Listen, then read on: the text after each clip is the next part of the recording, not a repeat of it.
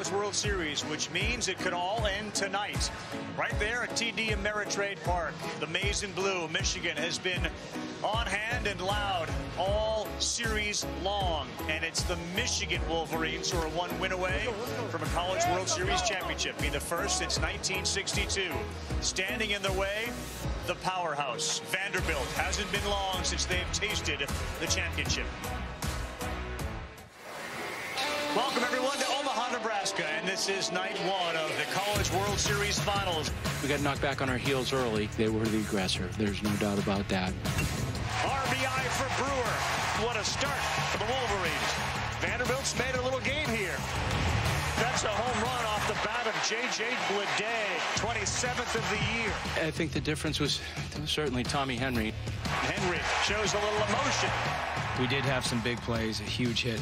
A two-run home run by Jimmy Kerr. And it is gone. Jimmy Kerr goes deep again to third base, and out is Martin. That was a seed from right.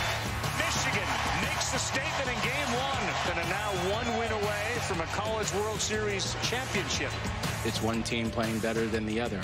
I don't give a crap where they came from. They've celebrated each day of the postseason like it's been a gift. It's going to be a new ball game. It's going to be a different personality that game, and we're just going to keep doing what we've been doing all year. We're here for a reason. We put in the work to get here. Our team is capable of winning everything.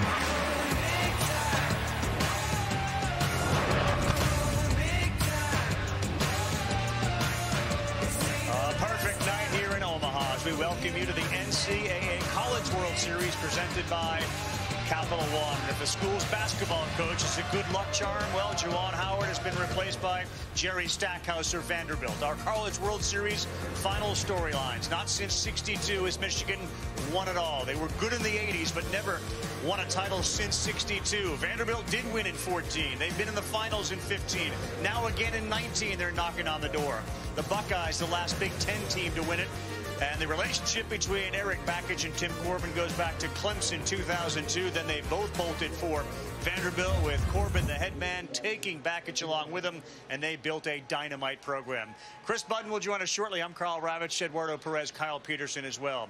Michigan did everything right last night. In fact, Michigan's been doing everything right for a long time. No team can feel as good as they do coming into this game tonight. How optimistic are they, would you say? Very optimistic. When you're 4-0 and what you've been able to do in this College World Series is pitch well the first two games and then let the offense take over in the next two and take the pressure away from the pitching staff. This is what the Michigan Wolverine offense has done early in games. They've scored it well, and they continue to apply that energy. That same energy that they use with the music inside that clubhouse, they've taken that beat right into that first inning, and they continued it for 9 straight innings. This is a dangerous team that can play really good defense too. One of the last 4 teams to get into this field. The Friday where all teams are on this field warming up, they were the loosest group. They're aggressive and they have a great attitude. However, the baseball conundrum for any team that's riding high is the guy that's on the mound. And for Vanderbilt, they could not have asked for a better guy to try to make sure this doesn't end tonight. No, if you want to turn the page, you want to turn the ball over to Kumar Rocker based on what he's done recently. He's just a freshman, but he has not looked apart over the last 10 starts. And in probably the biggest game of the year for Vanderbilt, Rocker threw as good as you could possibly throw and did something that had not been done in Vanderbilt history. They lose game 1 to Duke in the Super Regional. Rocker punches out 19 in game 2, goes CG, throws a no-hitter. That keeps the Super alive. And Vanderbilt would ultimately advance to this point. Similar situation today now. In an elimination game because of the game 1 loss. And you got to be comfortable with Rocker being out there just based on what you've seen before. He is turning into an ace before our eyes. Sure is. 9-1, his last 10, 4-0 in the postseason with an ERA of 1. Will great pitching slow down great hitting at the College World Series? This memorial, when I came, I was asked to just be a representative. Now they've become my family. My name is Nola Fritz. I am a Gold Star mother. I lost my oldest son, First Lieutenant Jacob Fritz, January 20th of 2007. He was executed as a POW in Iraq. What you see behind me and what I travel throughout the United States with is a memorial to those soldiers that we have lost since the global war on terror. My goal and the goal of Patriotic Productions is to bring this throughout the United States. The reason we felt it was important to be here at the College World Series is because there are so many different fans from different areas of the United States. That's what's important to us. We want these soldiers remembered. We want their stories told. And so important given the age of the people that are on this field and so many of them that are in the stands. Vanderbilt and Michigan starting a little late tonight due to some rain issues we had earlier. But now we are set for the national anthem. And for that, we send it down to our public address announcer. Ladies and gentlemen, please honor America and those who support our freedom at home and abroad by joining Patrick Mason from Annapolis, Maryland, in the singing of our national anthem. Oh, say, can you see by the dawn's early light what so proudly we hailed at the twilight's last gleaming, whose broad stripes and bright stars through the perilous fight o'er the ramparts we watched were so gallantly streaming, and the rocket's red glare, the bombs bursting in air, gave proof through the night that our flag was still there. Oh, say, does that star-spangled banner yet wave o'er the land of the free and the home of the brave?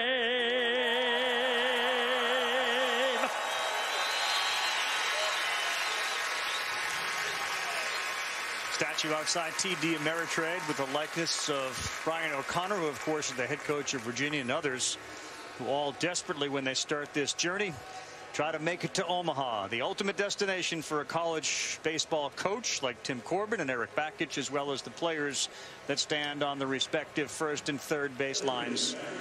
One of them has a chance to win a championship tonight, the Michigan Wolverines. The other, a recent champion back in 2014, sending their ace Kumar Rocker on the mound to try to prevent that from happening. All sorts of terrific storylines surrounding both teams. We'll start with the guys that have a chance to win it tonight. And, of course, a family whose name you've become familiar with. It's the Kerr family, Chris. It is. And for the first time since 1962, Michigan has a chance to bring home a national championship in baseball. Who was on that 1962 team? John Kerr, or as Jimmy affectionately refers to him as, Papa. See, Jimmy is a third-generation Michigan baseball player. They both, Dad, Derek, and Papa John, both also played in Omaha. And the stuff of Papa John, the stats from the NCAA postseason back in '62, sound like an urban legend.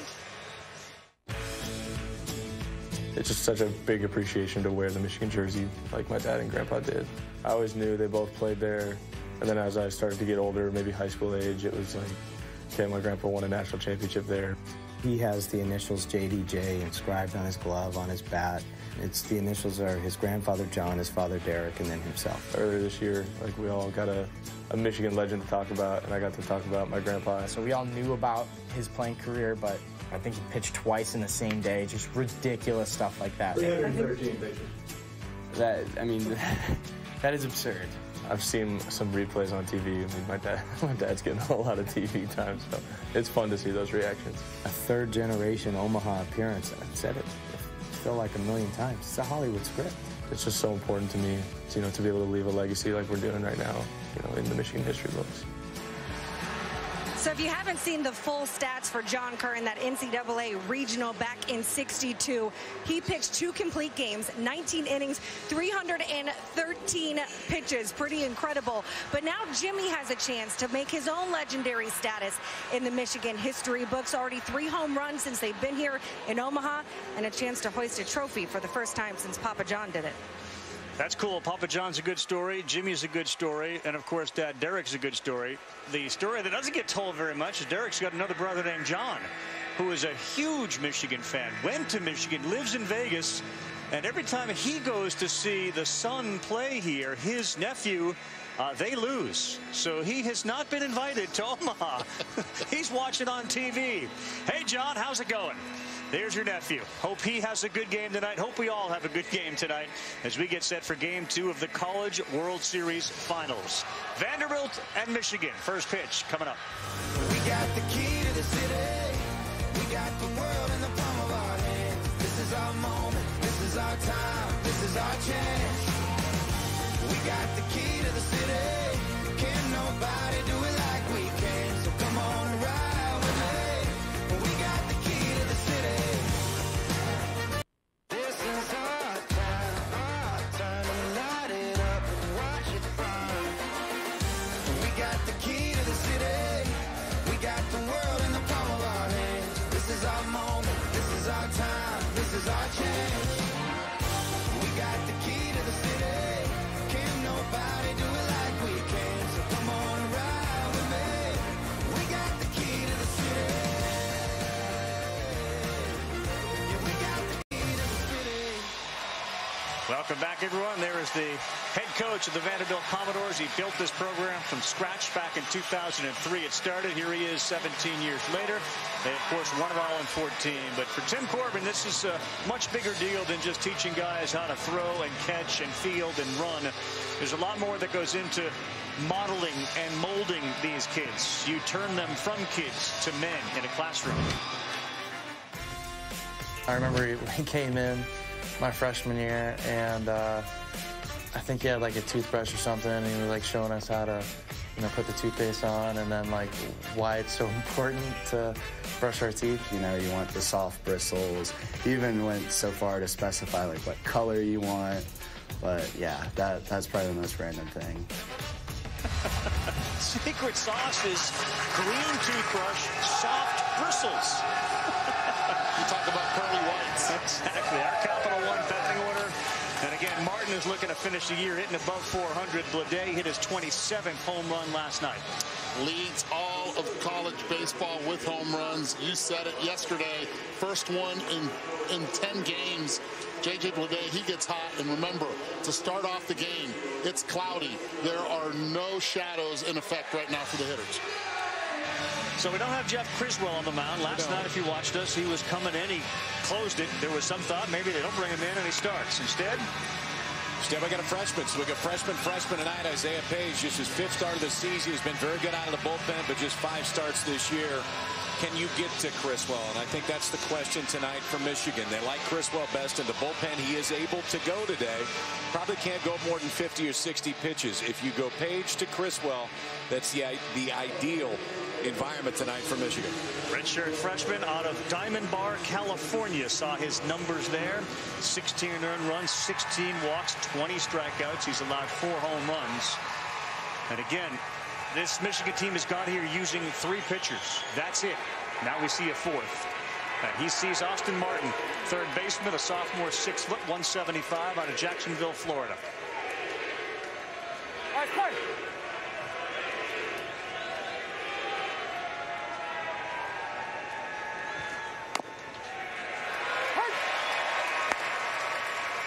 So fastball around 88 to 90. Martin, a contact hitter, freshman All-American last year. And his ascent to the top of college baseball has been pretty rapid. He's behind 0-2.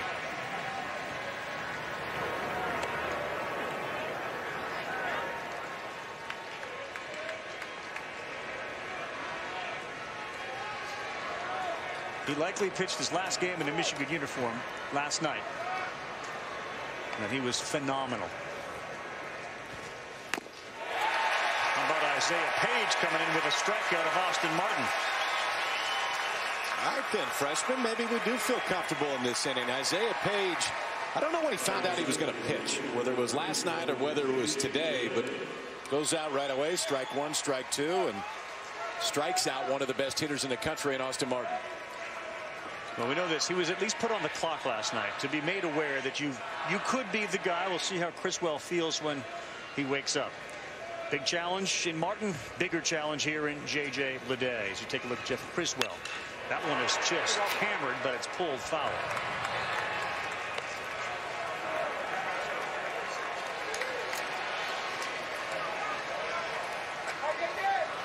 Went number 4 overall to the Marlins. He was the McNeese Outstanding Player Prospect in the Cape Cod League.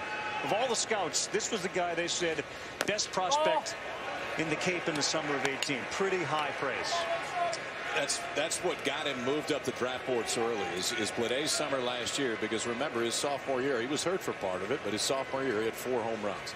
Power started to show up last summer, and it has not gone anywhere this year. Slider, and that one was hit right at the Vanderbilt bench.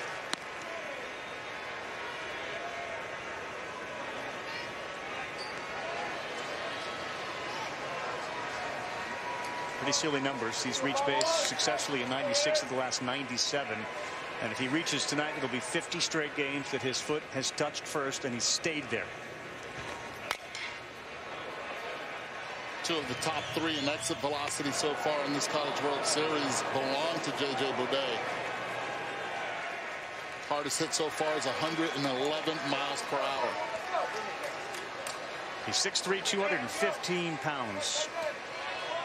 A leader on the field and a big-time leader off the field for this Vanderbilt team. Isaiah Page doing a good job locating his pitches. He is, and that's kind of who Page is. I mean, it's a fastball that if he bumps 90 tonight, that's a big number. He's going to sit 87, 88, somewhere in there, but what he is going to do is usually pound the strike zone.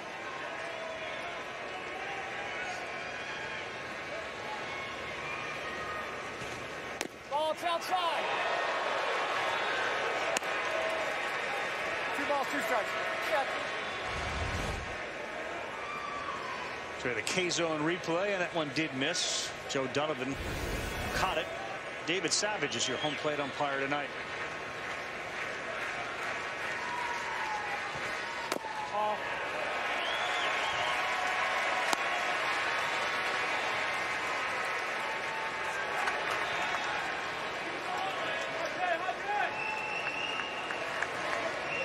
Two terrific right fielders tonight. Jordan Brewer from Michigan, whose arm we saw last night. And this guy, Bleday, on the 3-2, popped it up. Franklin was deep. He's coming all the way in, and he makes the play. And that's a long run. It felt like he ran about 60 yards to make that play. You're going to see a lot of that tonight. A lot of fly balls. The outfield is going to get their work in. When you have this type of velocity, pitches mixing the changeup, the slider, and then fastball elevated, that's what you're going to get. Which brings up the shortstop, Ethan Paul. We had a storm cell roll through here with some thunder and lightning, but man, has it left it quiet. Look at that flag in center. It isn't moving. This is another one that is pulled foul on a first pitch. It gets to the upper deck down the right field line.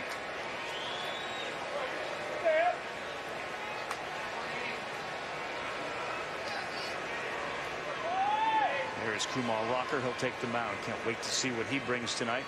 And as the 0-1 comes to Paul, a little bit late on that.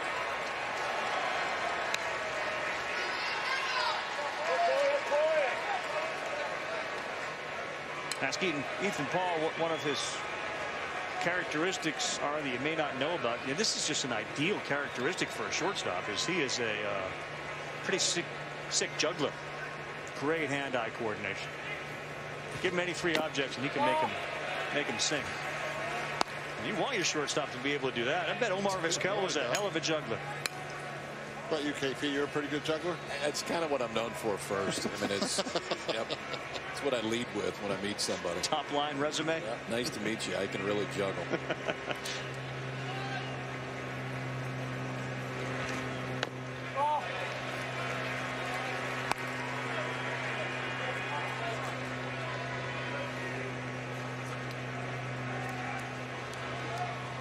It's a good chance Isaiah Page will give you 3 or 4 innings, and there's similarity between what we're seeing some of the major league teams do with an opener. Get through the lineup 2 or 3 times, turn it over to somebody in the bullpen on the corner. And Isaiah Page delivers a very successful top half of the first. Jeff Criswell, the first one out there to congratulate him. We'll see Kumar Rocker when we come back. Backage is ready, and he's having fun with the cameraman. So he's comfortable. Why wouldn't you be after the Isaiah Page pitched in the top of the first? So his offense has been great. We'll take a look at our Capital One batting order for the Wolverines. Guys, the hidden secret is in the 2 spot, Jesse Franklin, and then following him, 2 men down, is Jimmy Kerr in the cleanup spot. 3 home runs, 8 RBI. Keep in mind, last year, the last 2 years, 2 home runs and less than 200 batting plate appearances. That's impressive. There's really no secret about Jimmy Kerr, and there's zero secret about this guy who burst onto the national scene with that 19 strikeout no-hit effort against Duke in the Super Regionals. Like social media explosion. Kumar Rocker's name trending all over the place. It's just your average looking freshman right there. 6'4", 255, mid-90s, and a wipeout slider. That's why Rocker's 9-1 in his last 10 starts with an ERA in the mid-2s. He's become the ace of this Vanderbilt staff. Fastball slider guy. Jordan Wogu leads things off, and there's a fastball right in there at 95. Hello. That sounded hard.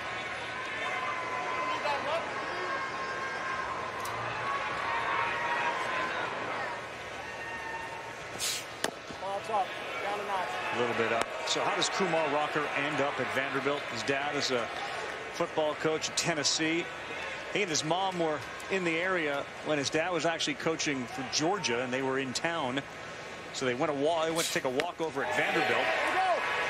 Got a chance to see the campus, liked it.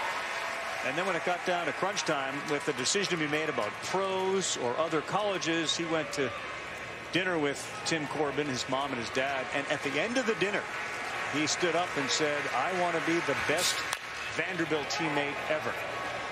And it wasn't a commitment, but it's certainly, if I'm Tim Corbin, I'm leaving thinking we are in good shape. Yeah, I'm not taking that as a bad comment at that point. All right, so we got a chance. We got a very good chance. The only thing they were worried about was the draft, as to whether or not Rocker would be taken high enough. Ultimately, his family decided that school was the right choice. I think it was a great choice.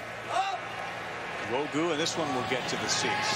I thought the words he used, though, were so telling about the kid that he is. I want to be the best teammate ever. You throw teammate in there for a group of kids in an age bracket that generally is about me, and he's talking about being a teammate. Not only is Corbin walking away feeling like I love this kid on my team, but boy, I love this kid in my clubhouse. And here's a future leader, too. I mean, it's one thing to have somebody in a club. It's another you can look at that can turn into a leader in a fairly short period of time. 1-2. See you later. Strikeout number 1 for Kumar Rocker. How about setting the tone early with that fastball? We saw 19 strikeouts against Duke. All those were off the slider. This time, that's a swing and miss fastball up in the zone. He's got the good stuff tonight, it looks like. It's early returns right there, but you can see so far in the NCAA tournament, 3-0 with 33 punch-outs and just 3 walks. That usually plays. So Jesse Franklin, the center fielder. 0-1. 6'1", 295 out of Seattle, Washington. Went in the 37th round last year to the Mariners. He's having a very good World Series, 6 for 17. And this one to left field. Steven Scott not having any issue with any sun tonight as it's fairly cloudy out. And an easy second out.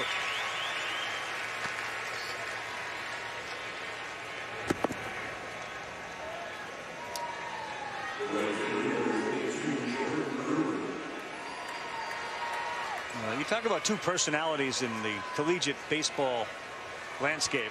Here's another one. Jordan Brewer facing down Kumar Rocker. This guy seems to walk on clouds. He swings and misses at the first one. He always has a smile. He's always upbeat.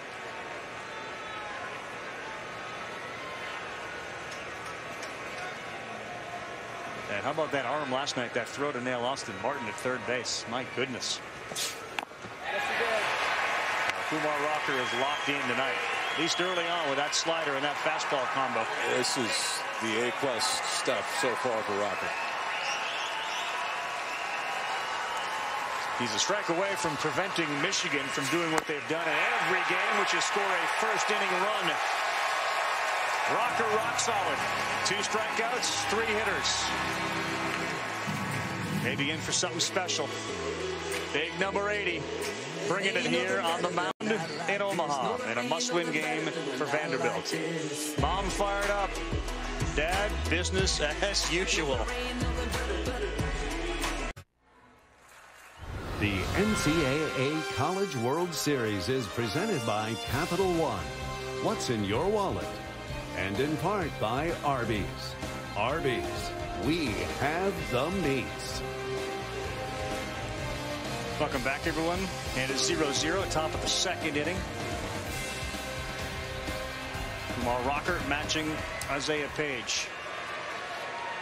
Phil Clark and Pat DeMarco, followed by Steven Scott in the 2nd inning. Wow.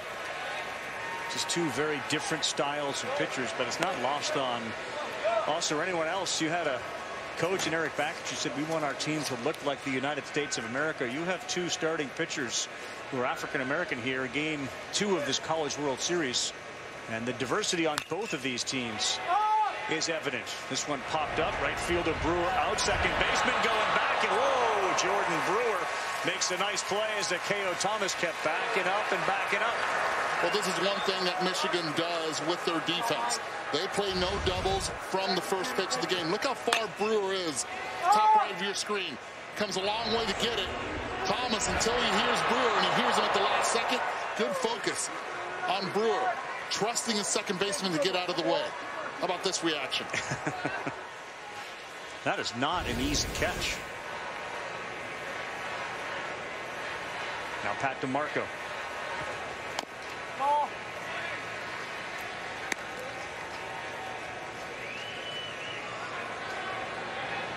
One of 5 children out of Staten Island, New York, twice drafted by the Yankees. His dad Paul played at St. John's University. There's a good pitch in there for a strike, 1-1.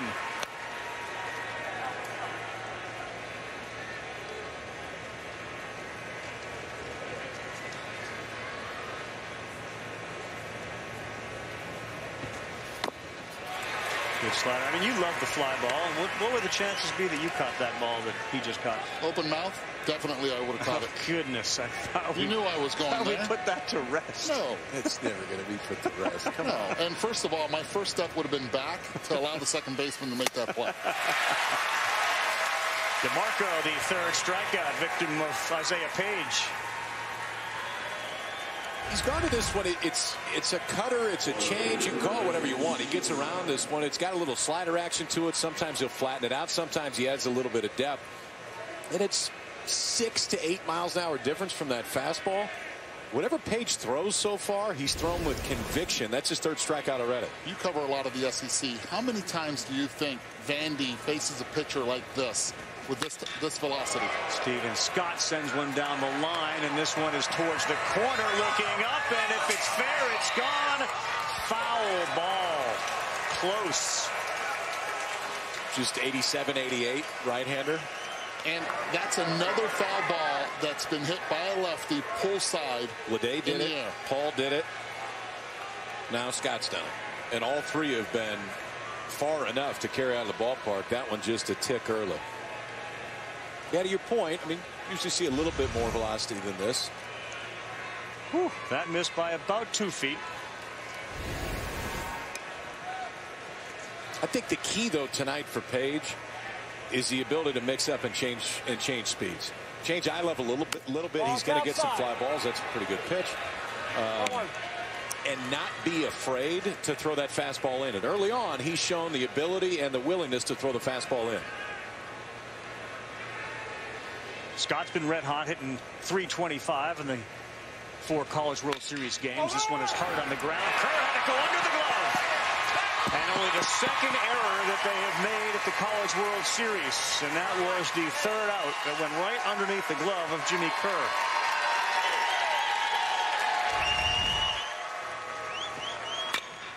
Played it right. All you got to do, you have 2 options. runs at first base.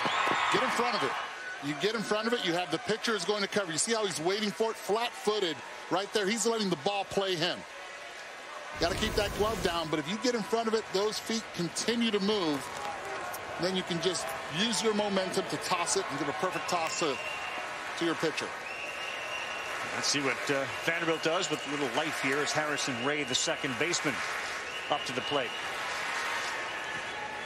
Ball. Just down. It's going to be interesting, the adjustment that Vanderbilt will make the second time around when they see Page. Page has thrown everything but the kitchen sink already to get through these first 5 outs to each hitter.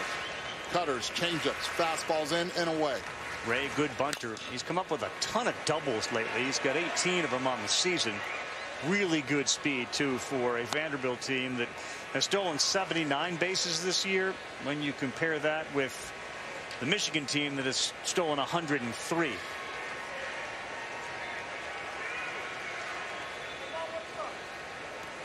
.5'11", 200-pound junior out of Longwood, Florida.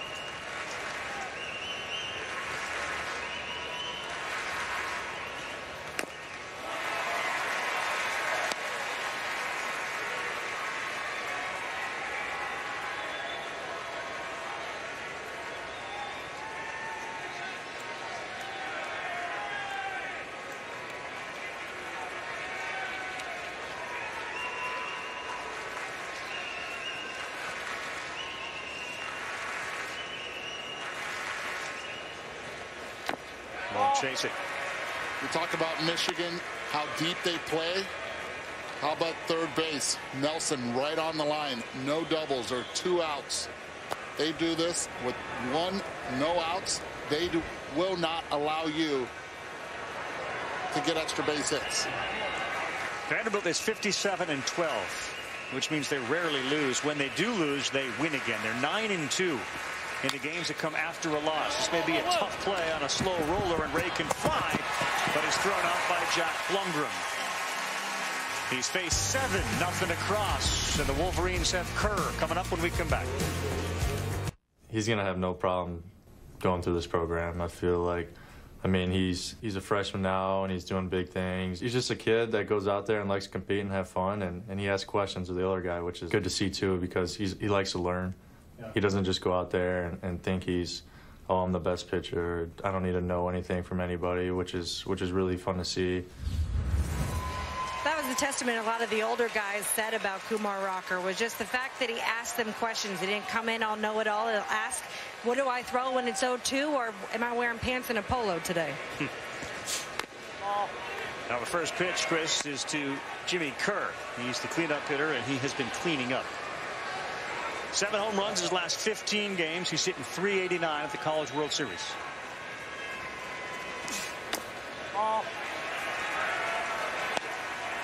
Behind 2-0. We can talk all you want about the recent draft and where the guys were taken. Majority of them were collegiate players. Rocker said about this experience with Vanderbilt, never been a part of something like this. And that's kind of echoed by a lot of the players, especially at these high-end college programs, where you commit to a team, and in a perfect world, you end up playing in the postseason and get in Omaha. But for a kid that's experienced so much athletically to say I've never experienced something like this, it's an endorsement for the college program. He himself is an endorsement for college baseball. Right. Just what he's done towards the back end of the year. Just a freshman, so he's got 2 more years after this till he's draft eligible. But this is what a big leaguer looks like. Kumar Rocker is what a big leaguer looks like. His dad, of course, was an outstanding collegiate football player at Auburn. Chases one there at 94, and Kumar Rocker has 3 strikeouts, first 4 at bats. So Kerr strikes out. We're going to go from Omaha to the Bigs. The New York Yankees, DJ LeMahieu, who of course played at LSU, goes deep. For the Yankees, that's the 28th straight game with a homer. That's a record. He then was followed up by Aaron Judge, who homered, and then Gleyber Torres homered. So the Yankees are hitting a lot of home runs tonight. And LeMahieu, of course, was a star with LSU in the College World Series not too long ago. LeMahieu starred with LSU here Aaron Judge won the home run derby here. Fresno State. Yeah. A lot of people don't know they have a home run derby that follows this event, what, a couple of days from now? Saturday night. Saturday night. Yeah. 0-2, Blake Nelson. Oh, boy. Kumar Rocker, strikeout number 4. The most impressive part is when you do the scouting report, you know he has a wipeout slider, but the fastball is the one that's been working big time. That one with a little cut to it. So far, 4 strikeouts, 3 of them on the fastball. So, Kyle, Eddie asked you, how often does Vanderbilt face somebody with the velocity of a Page? How often does Michigan face somebody like this? There's not too many like this. It doesn't matter what league you're playing in or who you face over the course of the season. Bullock tried to bunt that 95-mile-an-hour fastball, and that didn't work. He sends it back to the fans in the stands. 5'10", 175 out of Chicago, Illinois.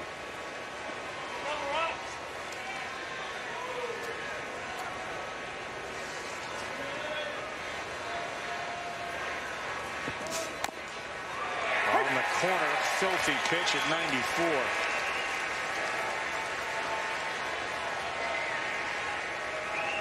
.175 at the plate, 255 on the mound.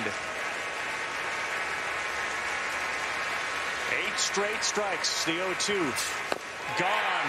Wow. Kumar Rocker, 5 strikeouts through 6 hitters. May just be one of those nights, boys, because Rocker's got it all going so far. Fastball slider on the 4D replay, and that's 5 strikeouts so far. I might get a drink of water.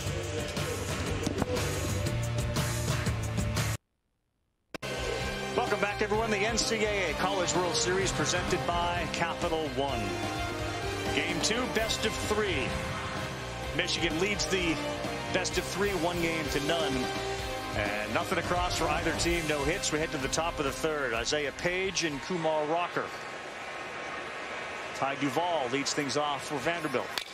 And that one is hit on the nose to center. Franklin coming in, and he's there to make the out. So 1 man down.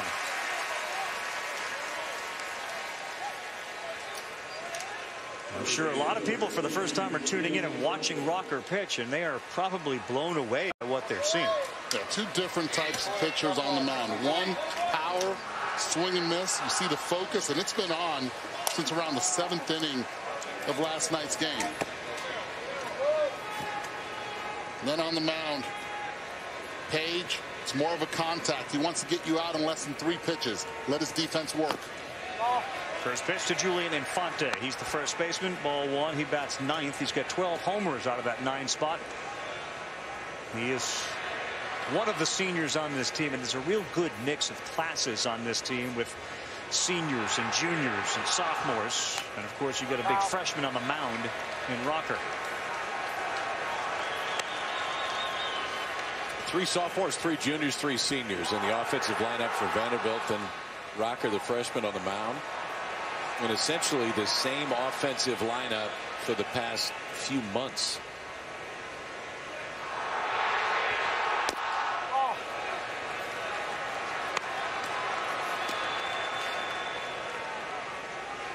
This is a good matchup, actually, for Infante. If he allows Page to get that ball up, not chase the pitch down and away.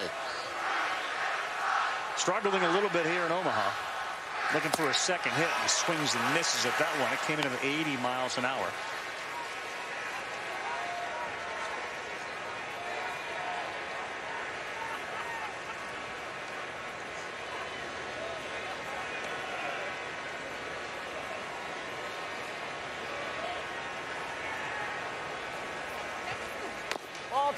Just off. Tim Corbin describes him as the protector on this team, meaning he's got all that experience, the definition of a great teammate. Both his parents were born in Cuba. He was born in Miami. 3-2. That one is into the gap, and it stays up, but not long enough for Brewer to make the play. Good job by Infante, his second hit in 14 at-bats. That's what I was talking about with Infante. The velocity plays to his swing. He drops the bat head, right there before contact. And because he does that, lets the ball get up a little bit. Strong enough to get that ball through. Finding barrel. Second time now that Isaiah Page will see Austin Martin starting to get a little stirring out there at that Michigan bullpen. I like what they're doing right now. Second time around, this team is too good once they see you once. That one gets past the catcher right through Joe Donovan's legs, and we saw that a couple of times last night. That time. And now into scoring position, Julian Infante. Yeah, the hand's in the right spot, but this is the one where you got to drive the glove and the bare hand right into the dirt. You can see it comes all the way up. Just as that comes up, you're trying to play the hop, especially on that breaker ball. It's going to stay down when it bounces. That hit right in front of the plate. I think it just stayed all the way down. He's got to drop the knees. He knows it. Did he go down to one? He didn't even go down to one. Got both the knees off the ground. Too. And if you do that, if you don't go to the knees, it's a lot tougher to keep that glove in the bare hand all the way into the dirt. So the first chance of the game is Vanderbilt's, and Austin Martin looking at a 1-0 count. Time. Martin's one of these guys that will impact the game like every time he plays, whether it's with his legs, with his glove, with his bat. He's in the middle of a lot of things.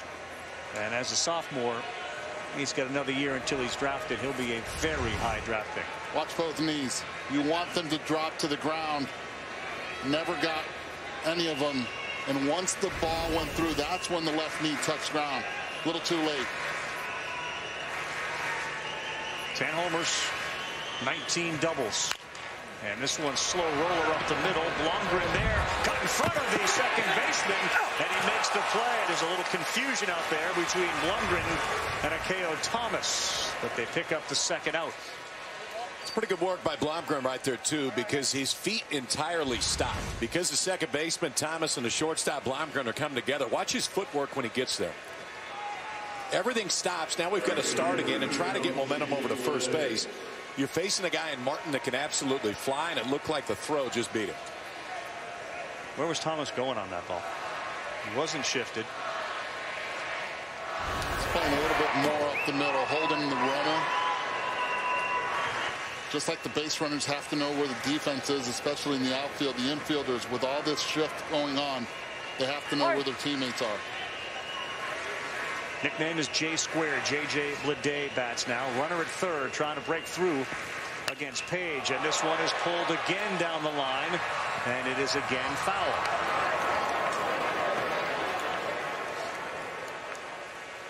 J.J. did this yesterday, and this was a no-doubter. Great balance. Left on left. It's exactly what he needed. Sometimes you need those left-handed pitchers to be able to balance you out a little bit, keep you tall in that box. So far, J.J. Bleday with 2 long foul balls into the stands. I don't like this matchup if I'm Michigan right now. You got Bleday, who leads the country in home runs. The off-speed pitch from Page is going to come back into that barrel. I know he was a little bit early on the one before, but second time around, I'd be really careful here. I would not give him anything to hit. And there's more to Bleday than just power, hitting .352, 14 doubles to go with those 27 home runs. 71 runs batted in this season. And a future member of the Miami Marlins, selected 4th overall in this 2019 draft. Left field, there's nobody there. Will Bullock be able to run it down? Yes. Boy, did he close quickly. Looked like that was earmarked for the gap, but Christian Bullock. They get 3 center fielders on Michigan, and they're catching everything. We've heard the doubters, people, saying we're a long shot. People are going to say what they want to say about it, but the thing that makes us special is that we don't really care. We're here for a reason. We just have to believe our team is capable of winning everything. So Michigan has sort of heard the doubters, which, of course, with their play, they created the doubters. This was a top 20 team when the season began. Then they won the Corvallis Regional. They defeated the #1 team in the country in UCLA, the overall #1 seed, in 3 games in a super. Tommy Henry pitched game 3, coming out of the hospital. That's movie stuff. The first championship round appearance since 1962. And trying to do what Ohio State did in '66. But this is a really good team, and they are playing at a high level. This guy's pitching at a really high level, and man, he has been so good with that first pitch strike. Fastball in there for Kumar Rocker, who has struck out 5 of the first 6.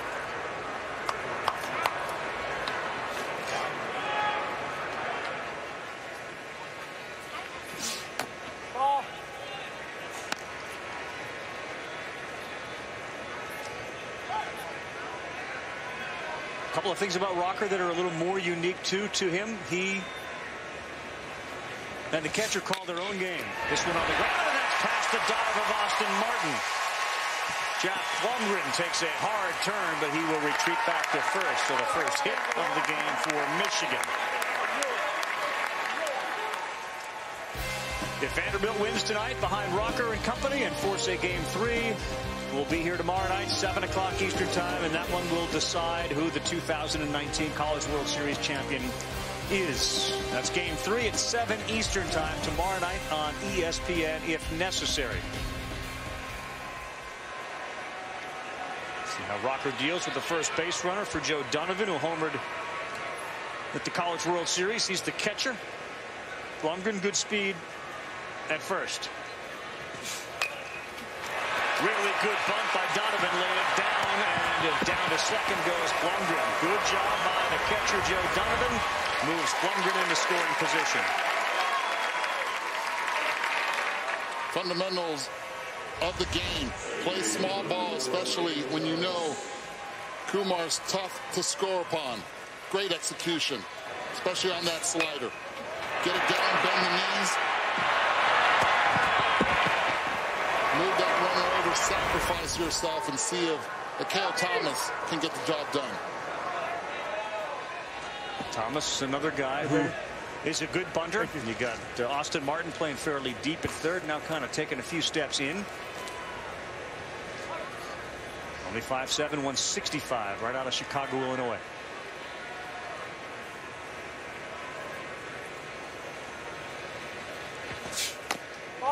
Inside, among the leading hitters at the College World Series, Thomas. He's 4 for 11, batting .364.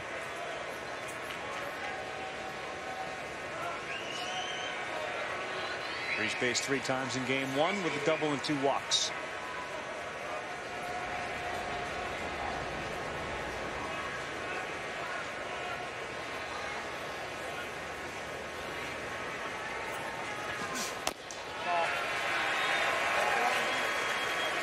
Right now, Kumar slide stepping to the plate is a 1-1-5 to home plate with a runner at second. That is the respect that they are giving Michigan for the way that they've attacked on the base path so far this College World Series. It is. Sometimes it's too much respect. Sometimes it's too fast to home plate. And you can see those last 2 fastballs missed from Rocker. And if you're too fast, if that lower half is too fast to home plate, your arm does not have enough time to catch up. That's when you'll see that high fastball from Rocker.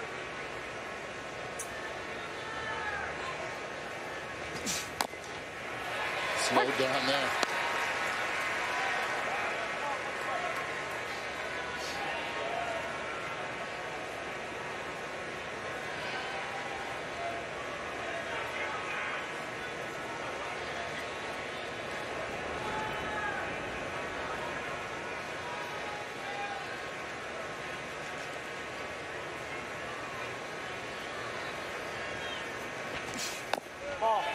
Just below the knees, and now 3-1. So Rocker calls his own game. During that Duke no-hitter with the 19 strikeouts, the pitching coach, Scott Brown, said, "I said nothing to him ever." There was no communication. Tim Corbin didn't say a word to him, not even after the 8th inning. There was kind of a look like, of course, I'm going out, we're not talking.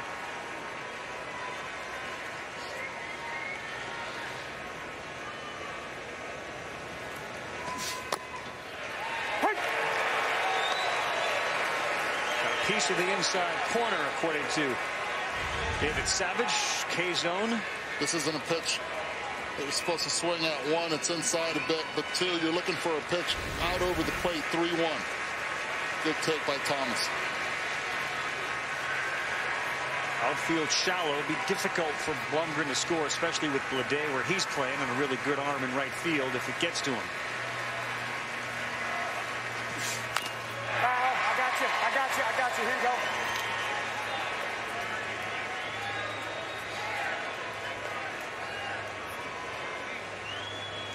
Look at that outfield.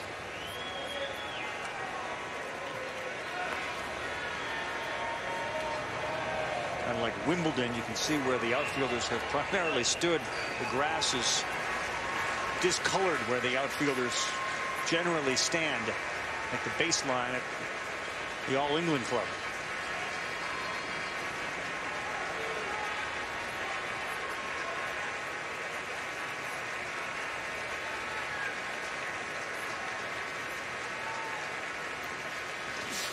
That's up. And now Michigan has 2 men on. Back to the top of the order we go. Headaches. That's what the bottom of the order has done for Michigan this entire College World Series. Take a lot of pitches, get on base, and create a lot of havoc.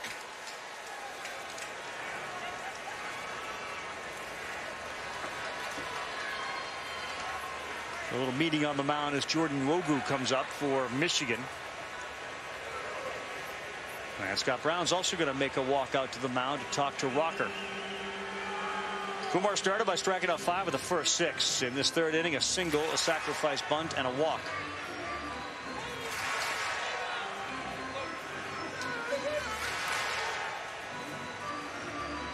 Scott Brown did his college baseball at SUNY Cortland, so he's out there talking with Rocker. Hey, for more coverage of the College World Series interactive brackets, we invite you to go to NCAA.com.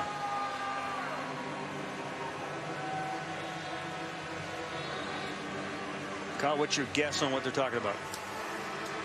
You scouting report on Wogu just to make sure everybody's on the same page right now and understanding who's on the base paths. Just to go over what they did his first at bat. Wogu struck out to start this one on an elevated fastball. It was up and away.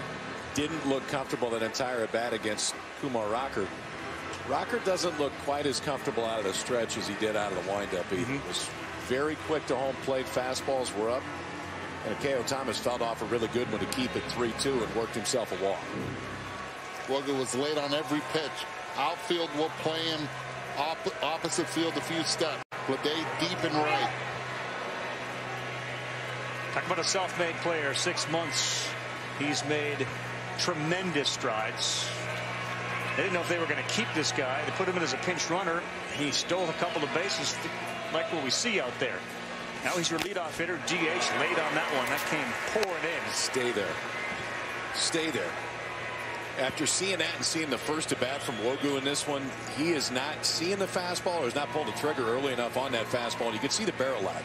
When that barrel lags like that on the fastball in your mid-90s, stay with that pitch. If you throw him a slider right here, it gives him more of a chance. Blumgren at second, Thomas at first. Ball down.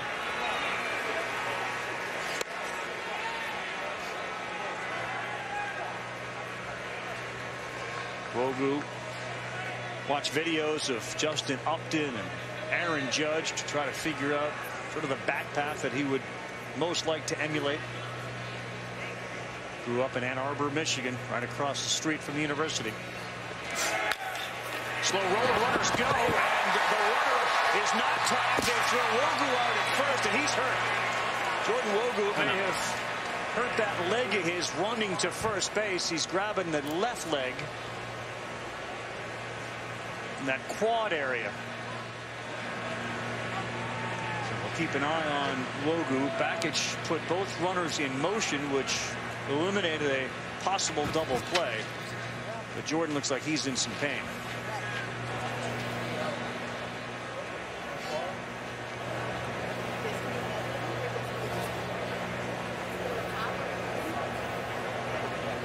Kind of pulled up about 3 or 4 feet short of first base.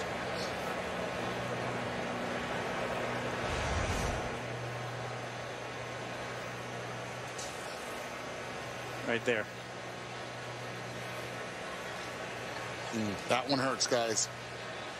That one hurts for both Wogu and Michigan. You're a designated hitter, and you also depend on your speed. Big man like that. Tough to stay loose. He's not able to put any weight on that left leg of his.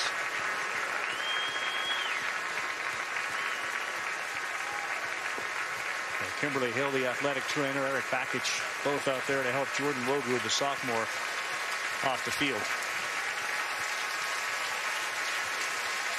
They need to get some players out there to help them out.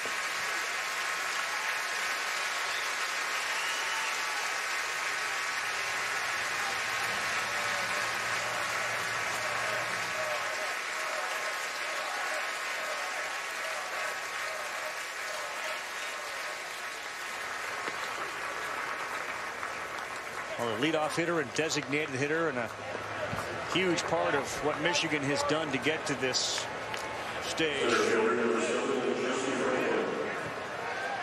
Off the field and no pressure being put on that left leg.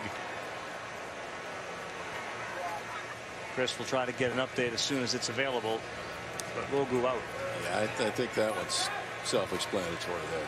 It's either a quad or a hip flexor or a groin, and if you can't put any weight on it going off, it's clearly not a good sign.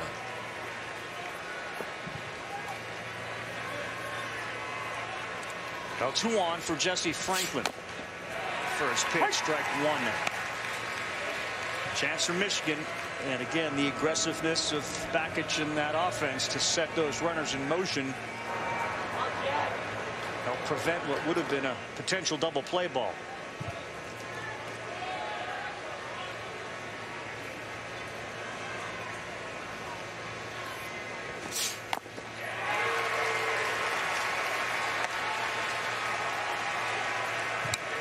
Talk about reverse splits. Left-handed hitters struggle against Rocker on the season. We're talking almost 100 points lower than right-handed hitters. It's because of that slider right there.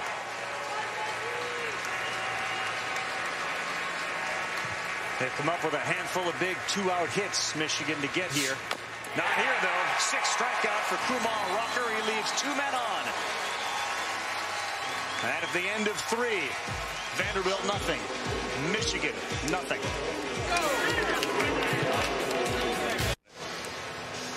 Welcome back to the NCAA College World Series presented by Capital One. Joining me is Eric Bakich. Coach, I know it's early, but do you have an update on Jordan Wogu?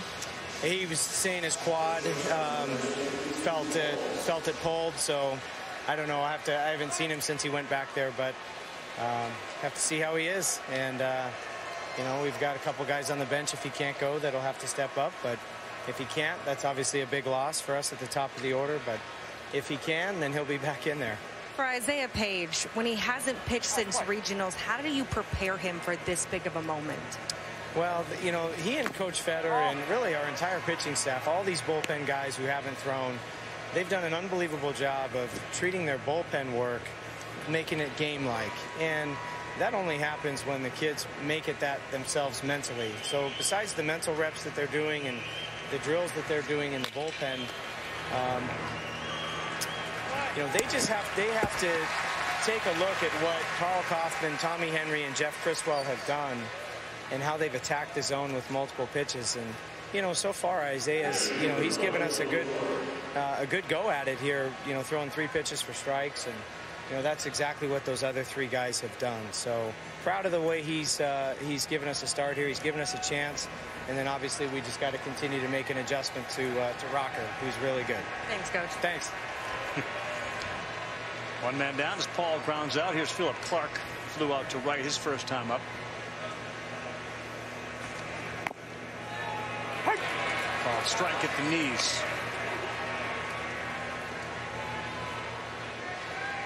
Well, the other storyline in this is you got the mentor and the protege, with Corbin the mentor and Bakich the protege.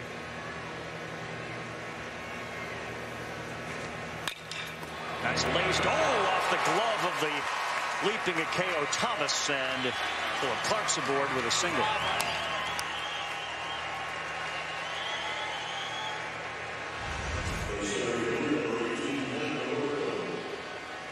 This is what happens when you get a 99.7 mile per hour exit velocity coming right at you. Weren't able to get the leaping ability, but off the bat, it came quick.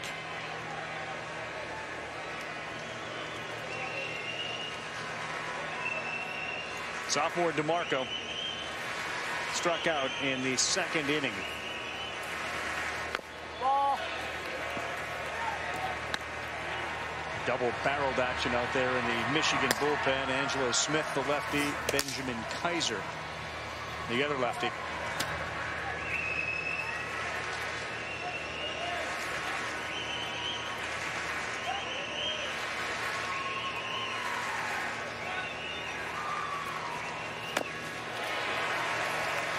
With the cutter, with the slider, the approach for right-handed hitters has to be the right center field. Stay on it. We saw what Infante was able to do on a 3-2 pitch. Drive the ball the other way. If you try to pull your... That's exactly what he tries and he wants you to do.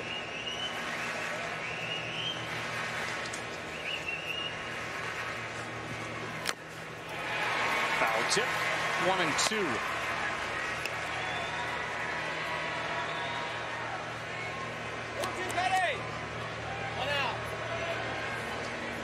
Marco's been chasing baseball his whole life. He moved from New York down to Georgia midway through high school so he could play baseball year-round.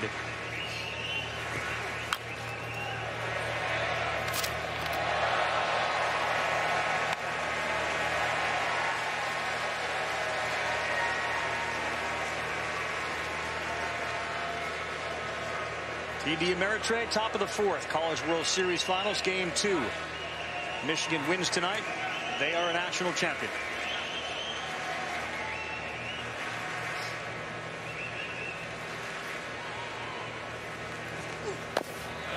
On the corner, strike 3. Strikeout number 4 for Isaiah Page. Who has shown us a lot of poise so far out there from Michigan. Highest fastball velocity is 88 miles an hour, but he's not afraid to throw it in. And we've seen it to righties, we've seen it to lefties, and then comes back with... Call it a slider, you can call it a change, you can call it whatever you want, but he's got enough velocity off of it, adds a little bit of depth. It doesn't have that tight movement you see from a slider sometimes. It has the fall that you see more from a changeup, but it's had this reaction a lot. It's had guys all the way out in front. This time he locks up DeMarco with a fastball inside for another strikeout. Here's a guy that's got some power in that bat, Steven Scott, and there's a changeup, and he's way ahead of it. My first hitting coach in the big leagues was Rod Carew, and he would say it's a big mistake to look for one pitch, the guess slider. Look location and adjust off location, but always look fastball. I thought your first hitting coach was your dad. In the big leagues. Okay, I mean, Tony Perez, a Hall of Famer, I thought we were starting to give lessons, you know, when you were like 3 or 4. I mean, that's where I would have... In the big leagues. That's why when I got to the California Angels, back then they were the California Angels, Rod Carew, he was my first hitting coach. Who, by the way, pretty good hitting coach. Pretty good. If you're going to learn, Rod Carew's a pretty good one to learn from. Hey, Rod Carew's hitting coach in Milwaukee. And yes, he was a pretty good guy to learn from. It didn't rub off on me very much. I needed more of a bunting coach, and Rod was pretty good at that. Rod was pretty good at that too. Handle a bat. Yeah. But those great lefties at that time, you got Gwynn, you got Carew, you got Boggs. Just bat to ball. 1-2. He's gone. Look at Page. Listen to him come off the mound.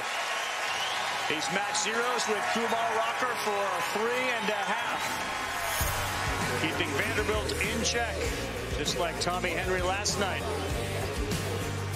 A lot of emotion from Michigan. 5 Ks.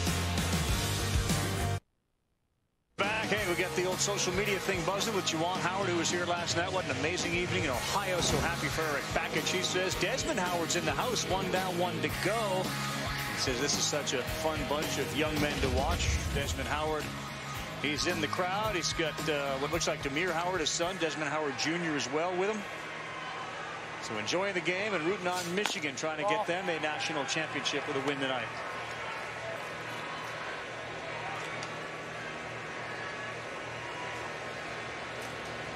Jordan Brewer, Jimmy Kerr, Blake Nelson against Kumar Rocker, who tugs that one. Is behind 2-0.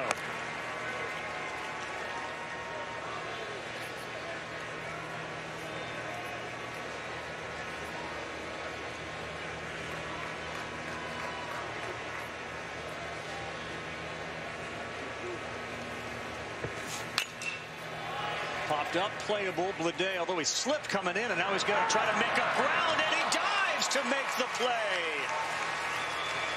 J.J. Blade lost his footing, and then he charged in and made a heck of a defensive play. All right, I'll go there. Don't panic. Slips on the first step, then comes on in, makes a wonderful play, adjusting, coming in. No doubt in his mind he was going to make that play. Really? There's no doubt in his mind he's going to make that play? In his mind. Now Jimmy Kerr bats. Boy, it's just a different guy out there. Rocker, an easy 95, and he's been depending on that fastball a lot tonight.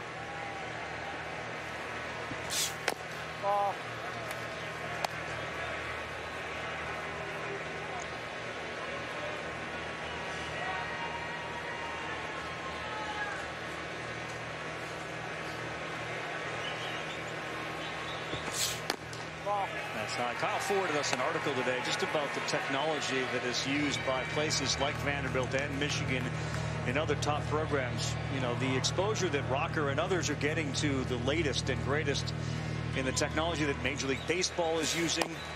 It's got to be such a huge advantage. I mean, they go into these pitching labs. Vanderbilt was one of the first. Eric Johnson started it.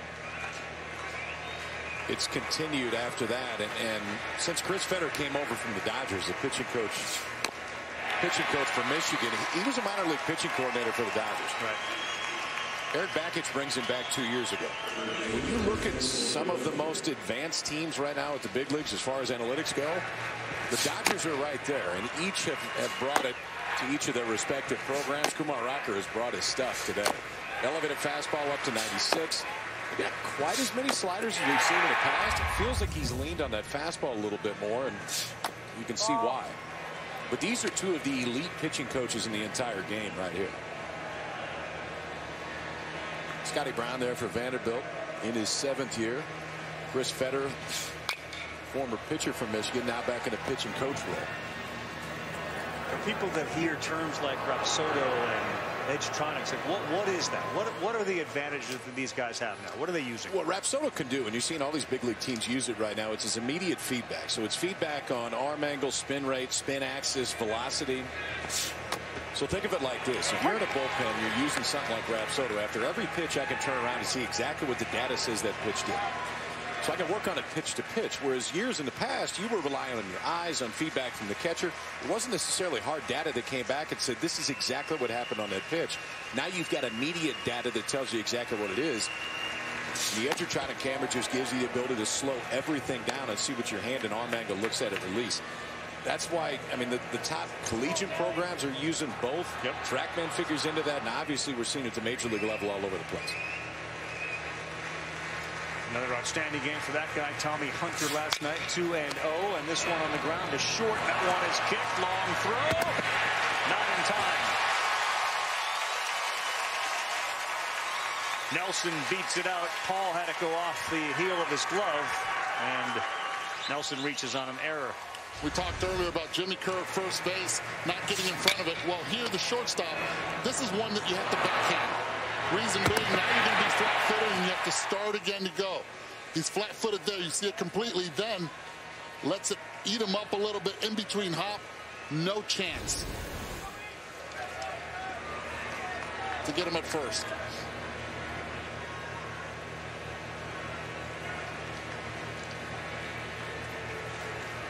Here's Christian Bullock back up again. Struck out his first time up, and that one sails way wide. Throw behind the runner. That time Infante did get off the bag.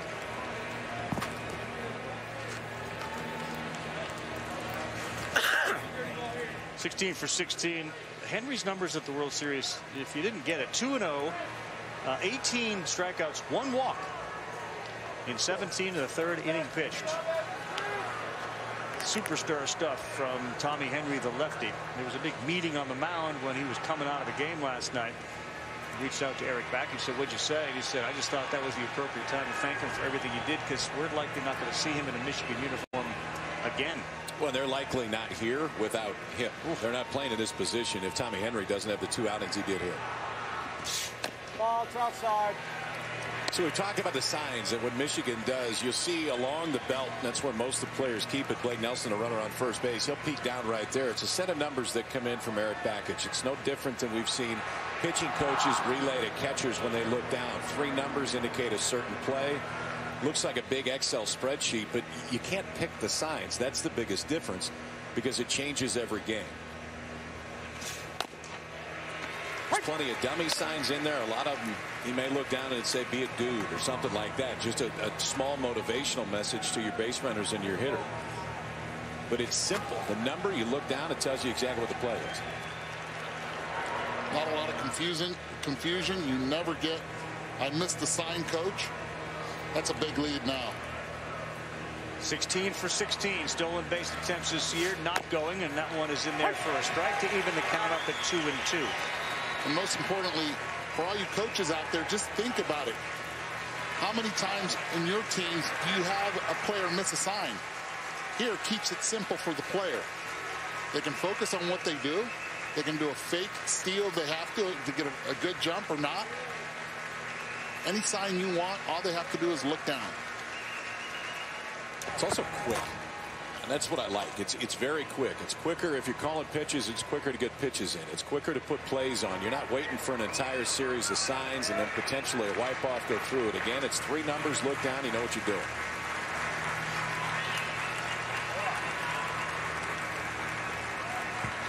He is going this time. That one's high, throw down. Diving play to make sure the ball didn't get into center field by Ethan Paul, but Blake Nelson steals his 17th base in his 17th attempt. This is a mistake up the middle right here for Vanderbilt, because it wasn't a great jump on first base by Blake Nelson, but watch the late break, and it was almost like Paul didn't know exactly who was going to cover him. By the time he gets there, if the throw's dead on the base, then maybe, but he doesn't have time to set his feet, so all the momentum is going into the base when the throw is there. It sails a little arm side off the right arm of Philip Clark, and Blake Nelson's now 17 of 17 in stolen bases this year.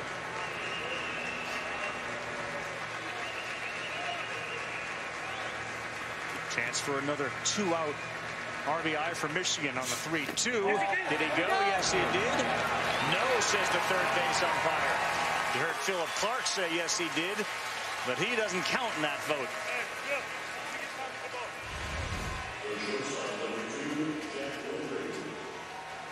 Good call, third base by Klein. Now again, go back to that error at shortstop. You continue to add pitches to Kumar Rocker, and this is exactly what Michigan wants to do. Go deep into counts, get that pitch count up, and try to get to that bullpen. Jack Blomgren. He's got the only hit for Michigan tonight. Got a good swing at 94, but he fouled it off. Pulled a slider into the 6-hole for the only hit of the game from Michigan to lead off the third inning. That time elevated fastball. Blomgren a little bit late on. Got a chance to talk with Jack before the game. The sophomore's been dealing with a broken pinky for a long time. Yes, it's still broken. Yes, he confirmed. Fixed it after the season. Yep. Couldn't pop it back into place when it was first dislocated and broke, so he plays on. One runner goes to third in the dirt, and they both will move up 90. That's their game. They continue to do exactly what they did last night, and that's stay aggressive on the bases. Beautifully done right here. 18 for 18 now for Blake Nelson. Getting a good jump at second base, but most importantly now, putting the pressure on Clark behind the plate with Rocker's slider. Center fielder DeMarco shaded towards right field. In the dirt, good job by Philip Clark. Great block there. Talk about how nasty his slider is. Get the right angle, drop those knees, let that chest protector out front, create that angle to just deaden the ball down straight to you. Runners at second and third. 2 down, bottom 4-0-0. Chases that slider, and we're 2-2.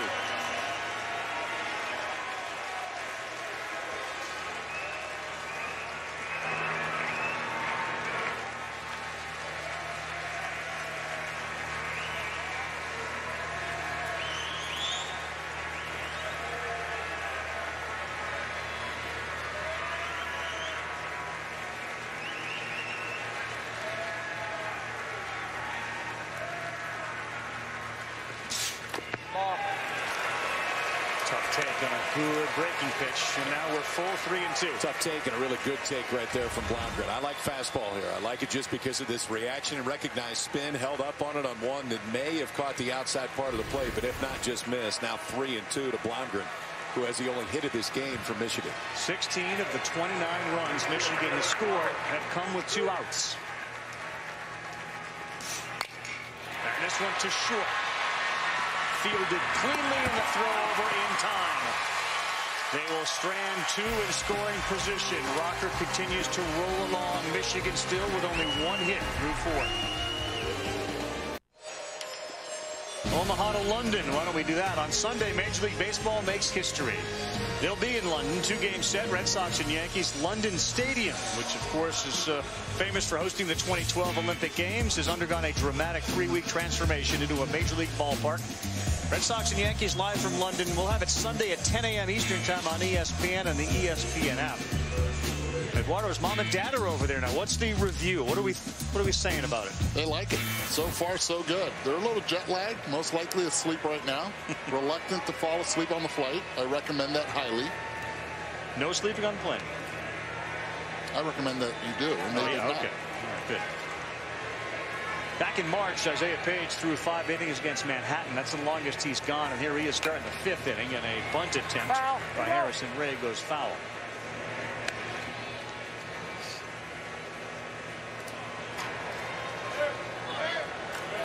Michigan's been the aggressor again tonight.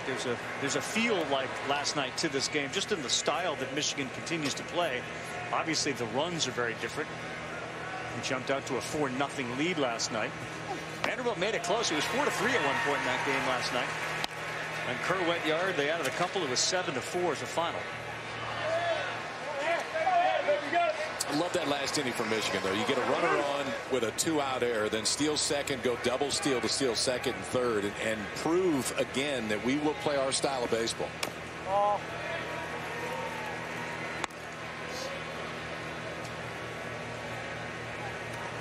If you're that guy there, how much longer will you allow Page to go? And again, you're looking at the scoreboard. They've only got 2 hits. He's got 5 strikeouts.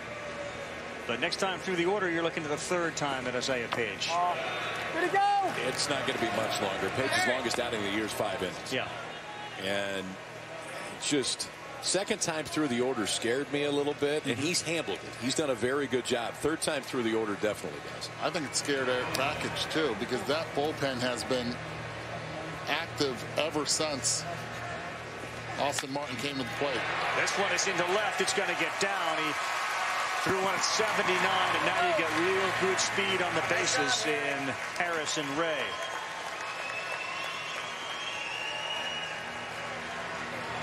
Pitch stayed up in zone, and this is where it can really hurt him.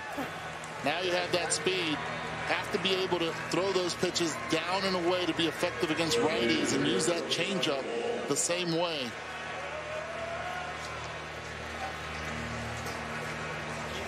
So Jeff Criswell has made his way out to that bullpen. There were a handful of guys, Criswell, Brewer, Henry, that all grew up playing high school ball in the same area.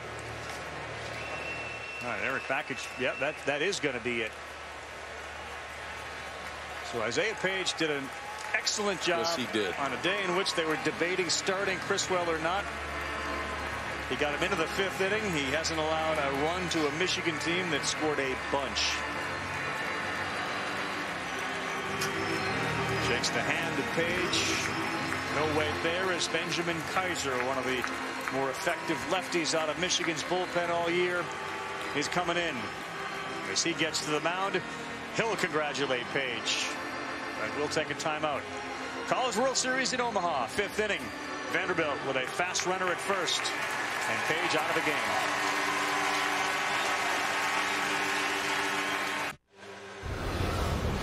Isaiah Page comes into this one, makes just his 4th start of the year, and he looked really comfortable from the get-go. 2 strikeouts in the first, 1 in the second, 2 in the 4th for Page. Fastball, a little cutter mix tonight. Used the ball down at depth when he needed to. Then the strikeout of Steven Scott to end the 4th. So a leadoff single here in the 5th will end the night for Page. But if you're Eric Bakich, Chris Fetter, this entire coaching staff from Michigan, you got to be elated with the job the freshman did tonight. Still in a 0-0 game as you take a look at the numbers on Benjamin Kaiser, 6'3" junior.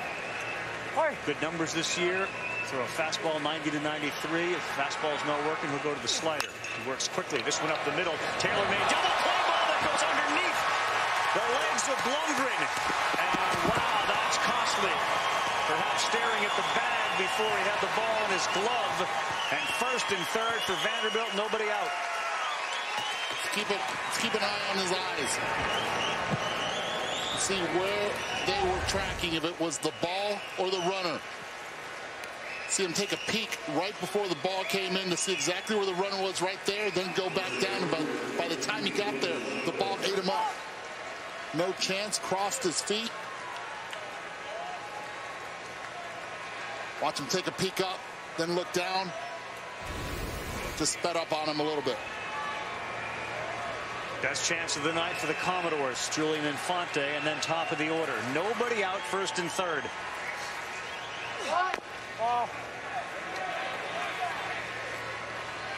Infante look at the safety squeeze right there. Nobody out.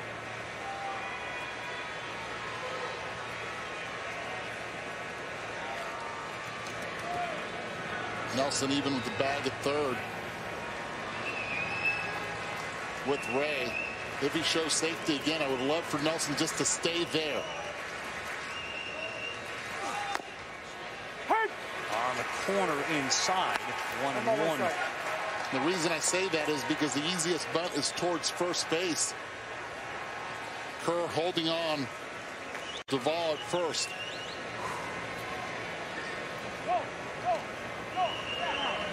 Got any action with Duvall going here? Not on a straight steal, no.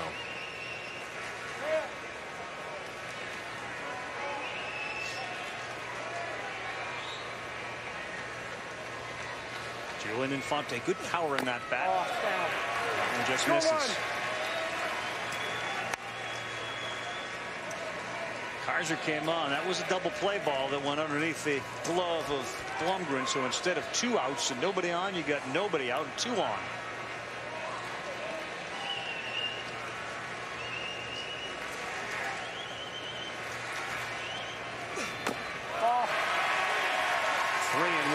A real dangerous spot here for Michigan and Kaiser with Austin Martin standing in the on-deck circle for Vanderbilt.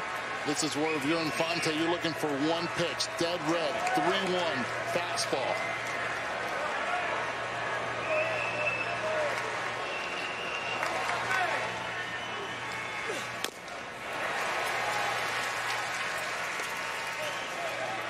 Infante, who came into tonight 1 for 13, singled his first time up. He got it. Swung over it.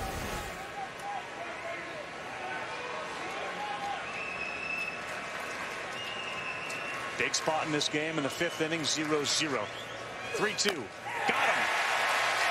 Almost a quick pitch as Kaiser picks up his first strikeout.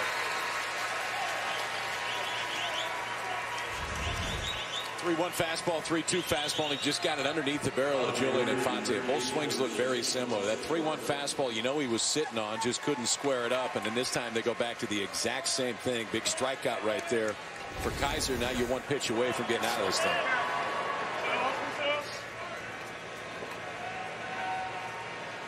Tough guy to double up. Austin Martin. He's been aggressive on the first pitch so far this CWS.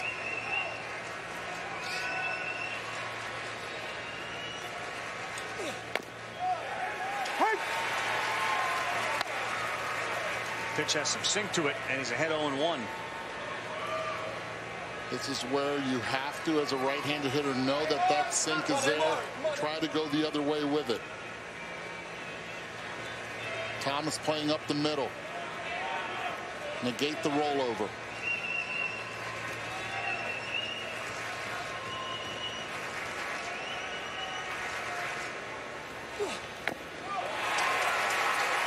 A wrinkle out of him, and it's now 0-2.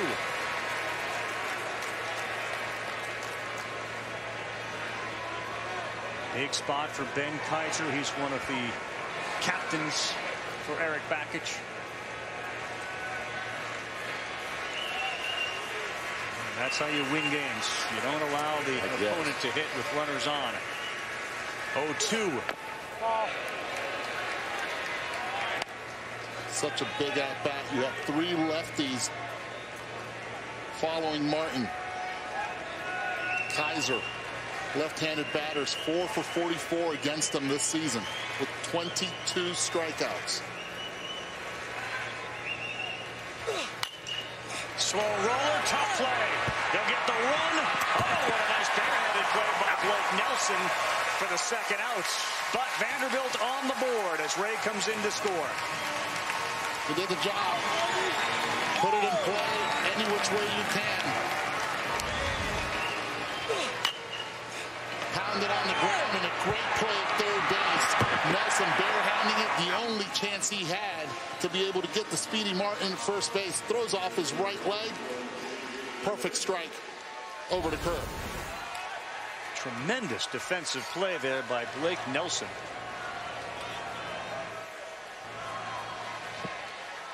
And now J.J. Bleday bats with Vanderbilt on top.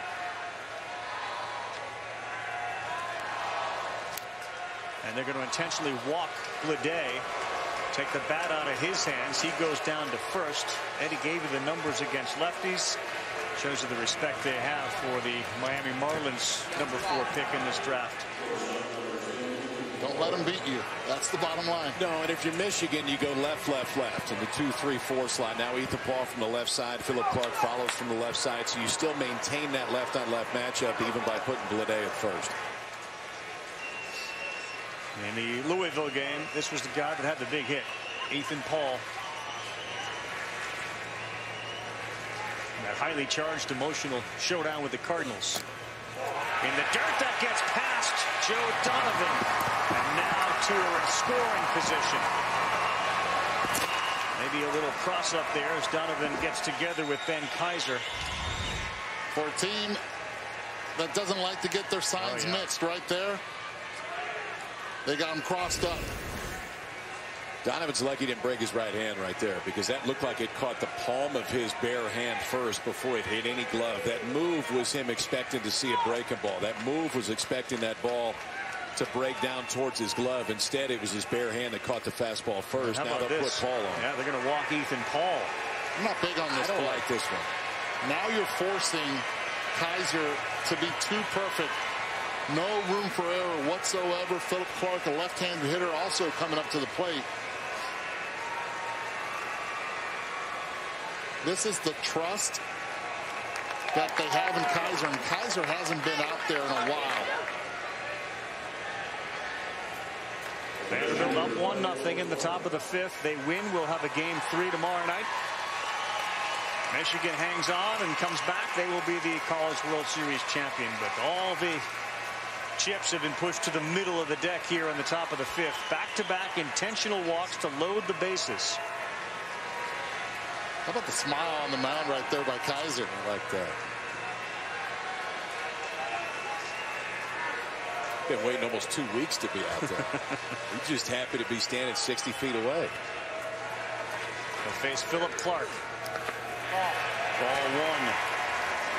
So you get Ty Duvall, who reached on that error. He's at third. Bleday intentionally walked at second. Paul intentionally walked at first. 68 big RBI for the cleanup hitter this season for Vanderbilt. Sophomore out of Franklin, Tennessee.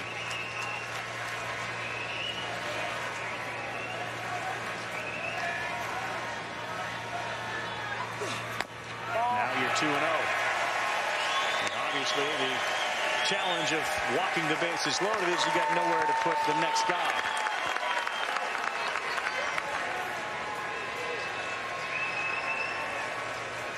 Jesse Franklin is playing very shallow in center field, and he is shaded towards left. There's a huge gap between Franklin in center and Brewer in right. Franklin's playing really shallow is what he's doing.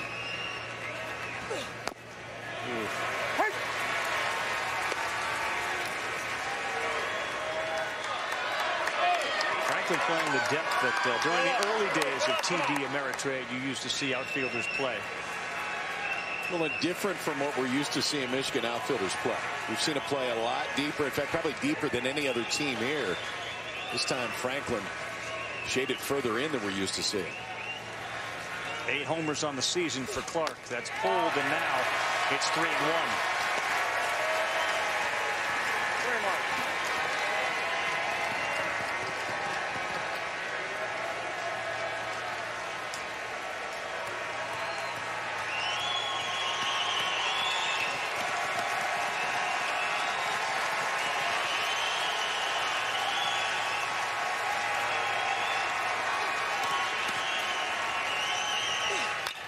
That's a good one, and that's in the hole. Fielded, fire to first. Oh, that's a big play by Jack Blumgren. He had a range to his right, get down on a knee, and the guy that committed the error that led to the run helps prevent any more from coming in. Welcome back, Tim Corbin joining me. You put one on the board. How do you keep your offense rolling? Just got to try to find first base. I mean, I think if we get a base runner, leadoff base runner, or another base runner, I think we're going to start working here a little bit. We just got to break it at some point. Kumar Rocker was rolling there the first 2 innings. What have you seen from him throughout the game? Well, I think he's been pretty good. I mean, they haven't hit him that much, so I think if he continues to throw strikes, we can keep him out there a while. Your team has faced elimination games before. What do you like about the way they respond to pressure? Well, I don't think they look at it that way. I mean, I think they look at just another game, and they keep everything very localized in terms of what they need to do. They don't really leave their lane too much, and that's the maturity in them. I appreciate it. Thanks, Coach. Thank you. One other thing, Carl, I've learned from Michigan that Jordan Wogu has suffered a quad injury and will not return to today's game. All right, thank you, Chris. The leadoff spot scheduled for the 3-hole tonight in this one. You have Joe Donovan at 8, K.O. Thomas 9, and then we'll see who bats for Wogu.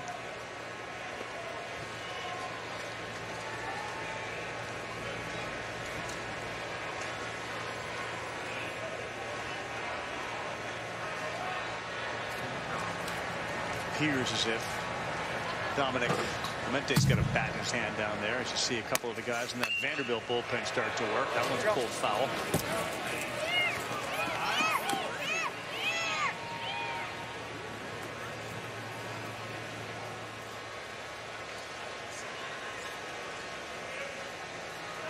Donovan's got some power in that bat. 9 home runs as you take a look at Eric Bakich talking with the on-deck hitter K.O. Thomas. 69th pitch of the night for Rocker, and a good slider to even it up at 2-2.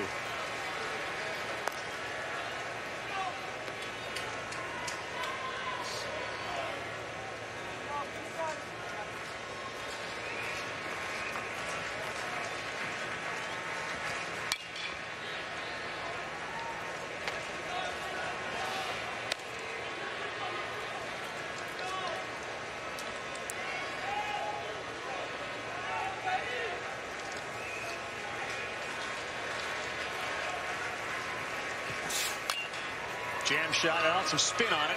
See it go the other way, but Ray played it well. Bellata? That was an old Bellata, probably a smiley face in it. Little Omaha to the Bigs. NC State was here not too long ago, and this guy was playing for him, Trey Turner. 12-14, and they were here in 13. That goes yard. Nationals are playing a lot better baseball. They're on top of the Marlins 6-1. Got away from all the power schools in the state of Florida and ended up there. NC State. Trey Turner was on that club. Carlos Rodon was on that club for NC State. Waiting for Carlos Rodon to just stay healthy and put it together at that next level. Just filthy in college when he was here.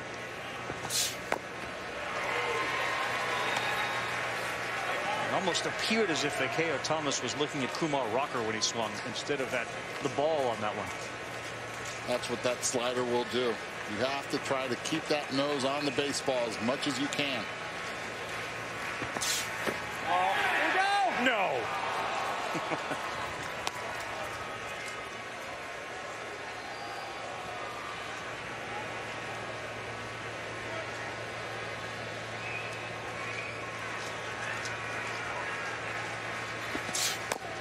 That's a filthy pitch. 94 at the knees on the corner. A little uptick in velocity right there from Rocker. The fastballs to start this inning were right at 91. Now this one, when he needed it, he still got it in the tank. Outside corner, right down at the knees, 94, and it holds plane right there. So the stuff still plays. Yeah, it sure does. And batting now for Jordan Wogu is Dominic Clemente.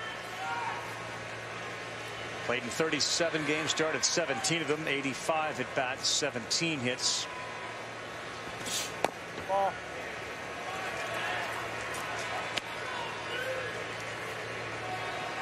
.6'1", 190, a junior out of Heartland, Wisconsin, played at Arrowhead High School.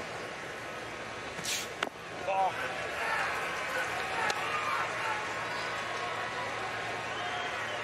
Rocker was so exhausted after that 19 strikeout no-hit performance. His teammates, who have been amazed at times by what Kumar can put down after a pitching performance, shocked to learn he just shut it.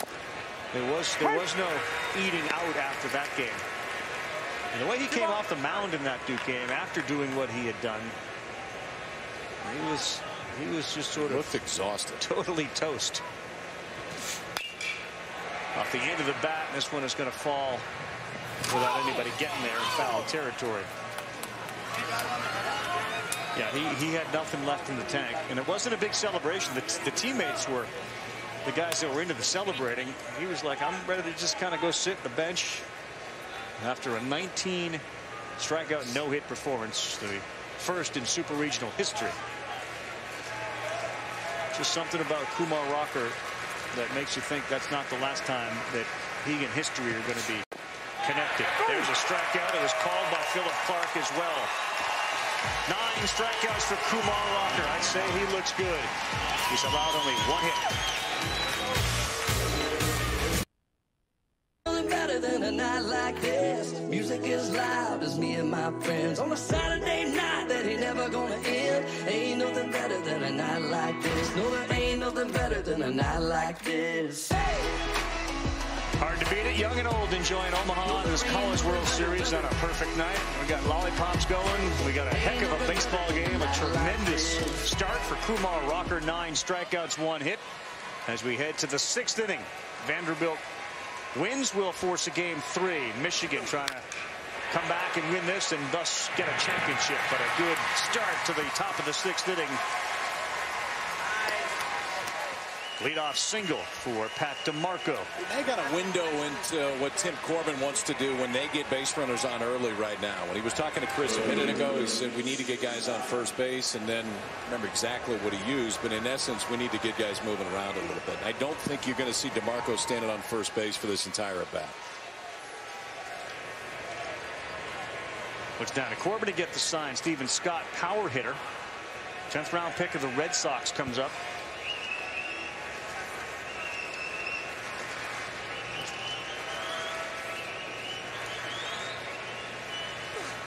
Ball's up. That one is up.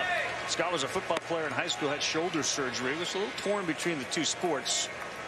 But for a long time, he wanted to go play at Vanderbilt.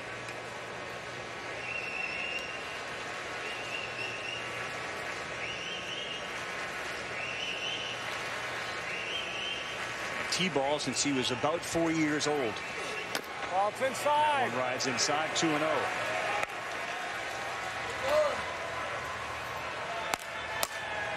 Jack Weissenberger and Angelo Smith warming up. 48 on the left,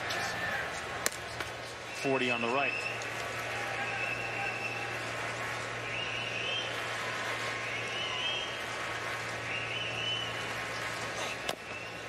And there for a strike.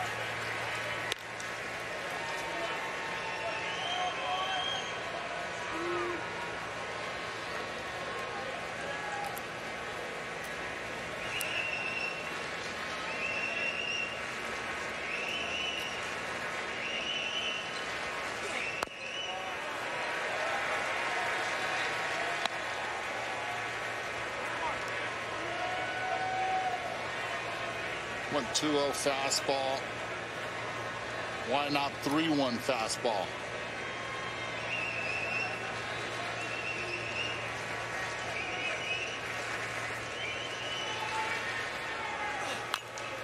Not going and coming back up here.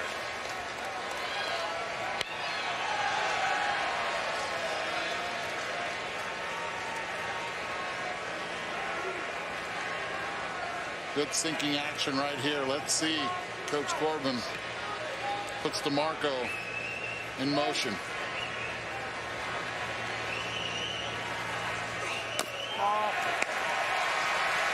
Two on, nobody out. When we're done, MLB takes over. Rockies to the Giants. There's Buster Posey. He, of course, was one pick. Played for the Florida State Seminoles. And Mike Martin, that comes up next. Rockies and the Giants. There is a tremendous picture of Tim Kirkshin out there wearing Bruce Bochy's baseball cap and Rick Sutcliffe's jacket. I bet that one sees television here pretty quick. He was giving away gloves. What a memory for the kids.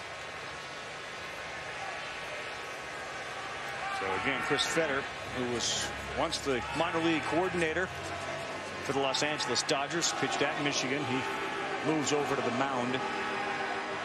The way Rocker is pitching, and you got Brown, the closer, out there, who has been lights out.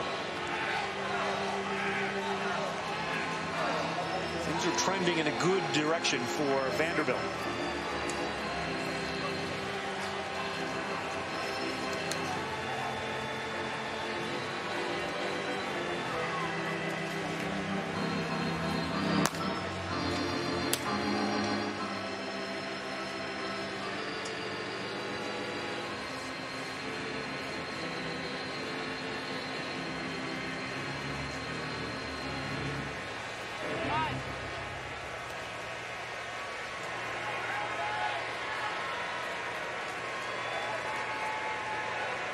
All sorts of possibilities with Harrison Ray at the plate. Runners at first and second. 6 sacrifice bunts for Ray on the season. I'd let him swing away here. He didn't. He laid down a good one. Who's going to get it? Throw to first. Tough play. And a good one. That's well done by the Michigan defense, and an outstanding bunt by Harrison Ray to move him up in a scoring position. And the reason I said that was because against left-handed hitting, Kaiser has been so good. And Ty Duvall now from the left side will come and hit. So you sacrifice that right-handed hitter now. A tough guy to double up. Now you have runners at second and third with Ty Duvall, the left-handed hitter, up. But a well-bunted ball by Harrison Ray.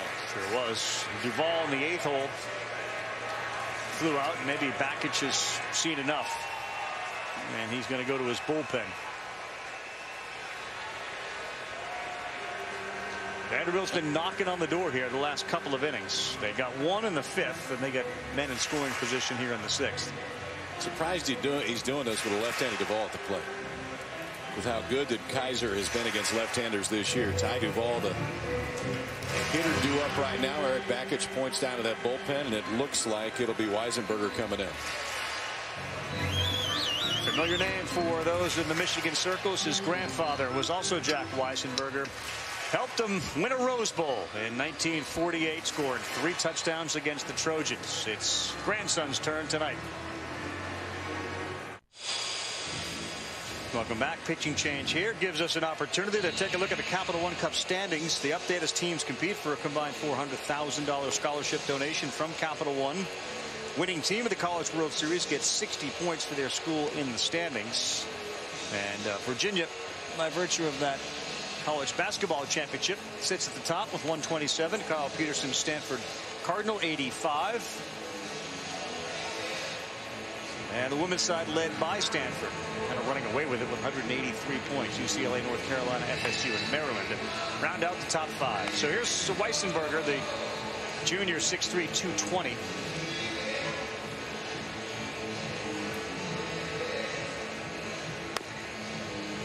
Fastball breakable for Weisenberger. Fastball in the low 90s. This one just surprises me based on how good Kaiser had been against left-handers this year. I don't think Vanderbilt was going to pinch hit for Ty Duvall. He was due up from the left side. Now you bring in the righty to face him. I have two major concerns. One is the control that Weisenberger has. Walked a lot of guys so far this season. 63 innings, 46 walks. Big arm. He was drafted in the 20th round by the Oakland A's.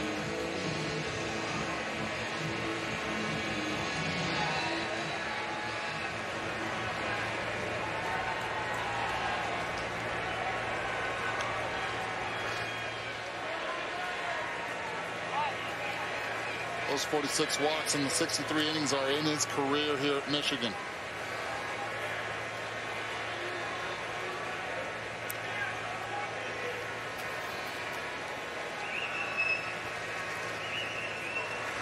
Play. Second and third for Duvall. One down. Leading 1-0. Here comes the infield. Florida State did it earlier in this College World Series, and it worked for them. Runners at second and third. They crashed as soon as Weisenberger started his delivery. Now they'll play in.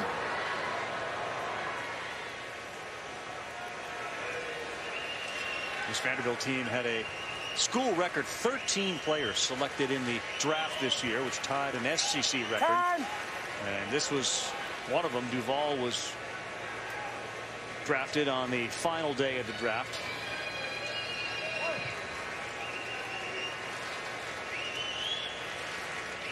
'25th round pick of the A's against the 20th rounder of the A's.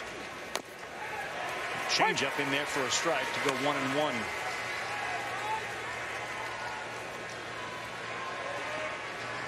Vandy wins, there'll be a game 3. Michigan comes back, they'll be the College World Series champions.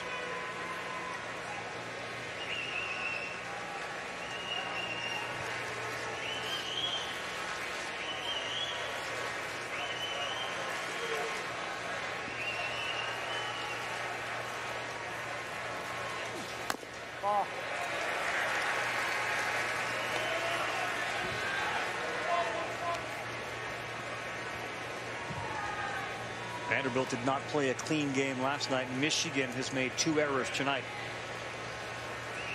Kumar Rocker has limited him to 1 hit. The infield back in again.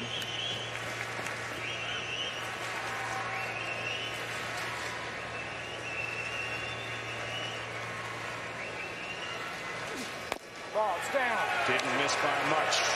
At the knees, but now 3-1.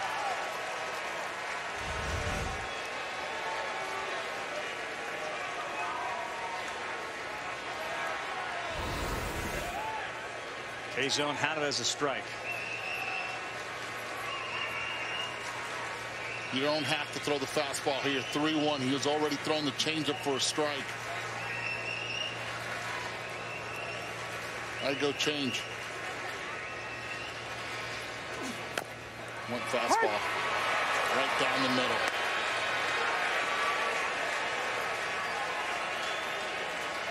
Lefties love that pitch down in that zone. I think he was looking changeup here. First base open. What do you think, Kyle? I like changeup here. Not my fastball in that same spot either. Duvall's taken it the last 2 times. Jack Weisenberger brought in to face Duvall. Nope, bounced it. That one gets all the way to the backstop. That's going to bring 1 run in from third. DeMarco, he overthrew it. A walk first and third, 2-0 Vanderbilt.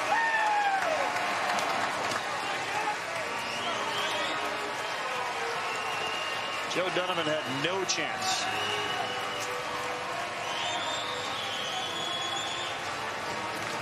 That's just the 3rd wild pitch of the year for Weisenberger, and that's just a 3-2 fastball. He gripped too hard. Tried to make the perfect pitch, held onto it just a little bit too long, and yeah, Donovan can't do anything with that.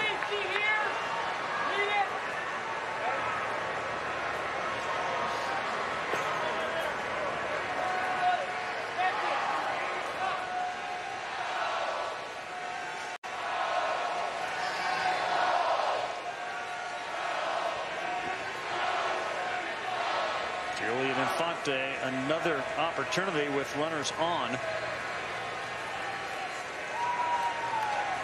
At some point, I think he might run into one. He's got 12 home runs out of this 9 spot. Hey!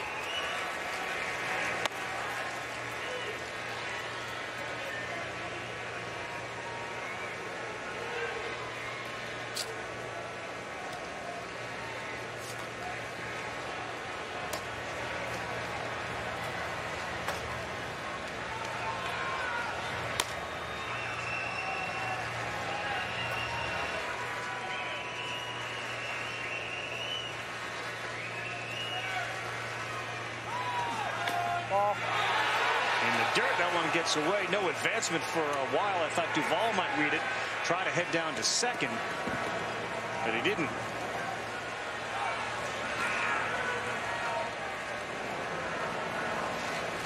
Shout out to the folks at Hawkins Field, the home field for the Vanderbilt Commodores. A whole bunch of people there with a free watch party. Certainly enjoying what they're seeing tonight. Hawk has been such a home field advantage for these Commodores.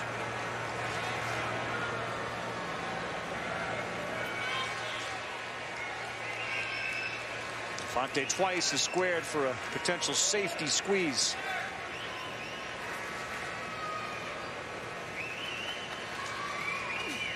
Ball.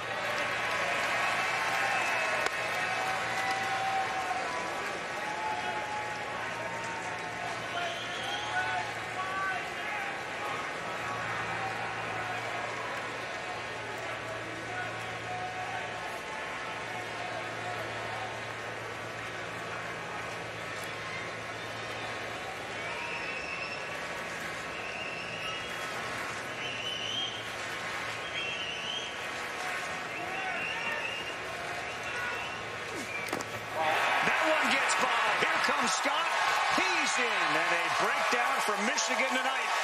They're trailing 3-0.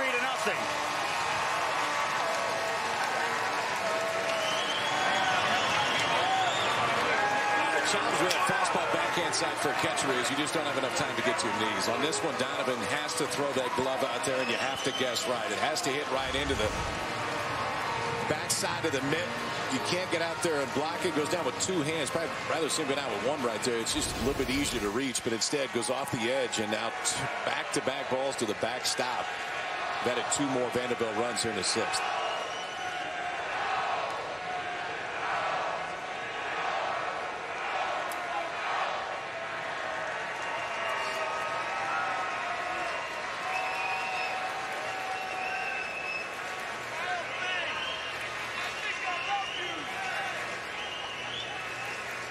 One to a dangerous hitter.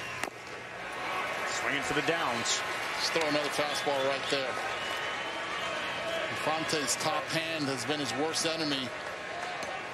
Drops that bat head completely. You see it on the takes. You see it on the swing.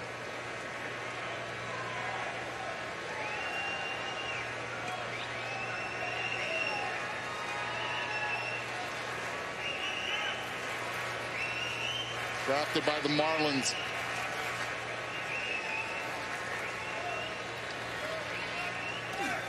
Ball. Weissenberger walks in Fonte, and that brings up Austin Martin. Guys, we talked about the walks from Weissenberger. Last 2 batters he faced on the 8th of this month walked both of them. So far here, 2 walks. Bakich looking out to his bullpen, almost as if to say, who am I going to take out there? Looks like Angelo Smith, the lefty's going to come on in. And has spun a little bit here, out of control for Michigan. Top of the 6th, Weissenberger coming out. Vanderbilt's up 3-0, and remember, Kumar Rocker's on the mound, having allowed just 1 hit. You know, I don't care what Austin tells you. He's not a power hitter. Austin Martin, gone! 1 swing, 1 run. That one is gone again! Austin Martin with a 2-run bomb. Once you get me started, I ain't never gonna stop. No, he's not a power hitter, but he's at the plate. And he has double-digit homers. And now he's going to face Angelo Smith, the lefty, fourth pitcher of the night. They used 3 in their first 4 games. We made a big deal out of the fact that they only used Kaufman, Henry, and Criswell. And here we are with the fourth pitcher of the game. Vanderbilt having their way. Kumar Rocker pitching outstanding. A sophomore to Thornton, Illinois. At 5'9", 160, he's finding himself in a hot spot with 2 men on. And his team down 3-zip. See the season numbers right there for Angelo Smith, but in the NCAA tournament, he's been in just 1 ball game. Came in, walked 2 guys, did not get an out. This was the fear for Michigan. You get through the first 4 games with 3 arms. Good news is you're 4-0. Downside is you're going to need more guys. And those more guys, with the exception of Isaiah Page, who was outstanding in the starting role tonight, have not looked comfortable. That guy has. Kumar Rocker's been outstanding. Sure has. Still smiling, regardless of the outcome tonight. They'll either be champions or play for a championship tomorrow night. But they're down 3-zip and in some trouble here in the 6th inning. Good note for Smith, though. 20 inherited runners. 7 have only scored out of those 20. Out of the 140 batters he's faced, 1 has only been able to take him deep.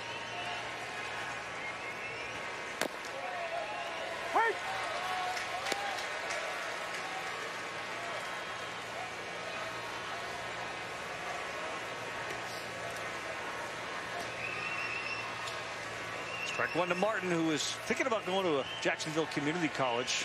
He dreamed of going to Vanderbilt. Once he discovered that Vanderbilt had some interest in him, he was all in. And when he got there, he struggled a little bit with the transition from the high school to the college level. Had to have a couple of sit-downs with that guy right there. And now he's as focused as anybody, with a bright baseball future to go with a bright future off the field.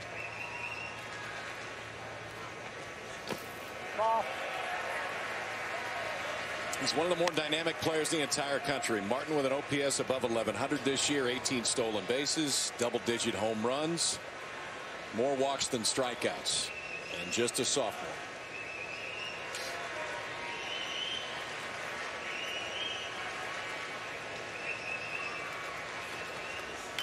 Foul. Everybody all right? Got me, and then I got your helmet. Foul there at the plate.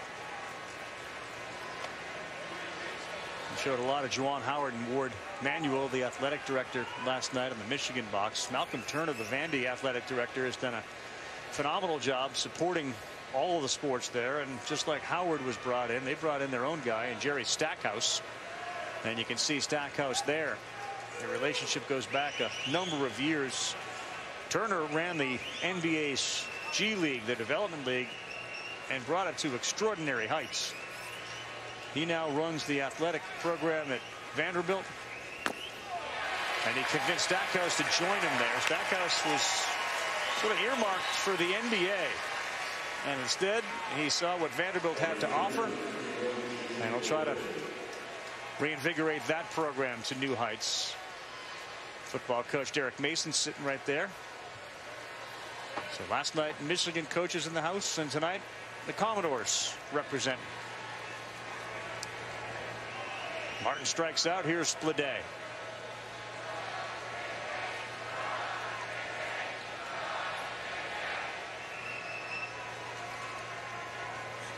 Ball's outside.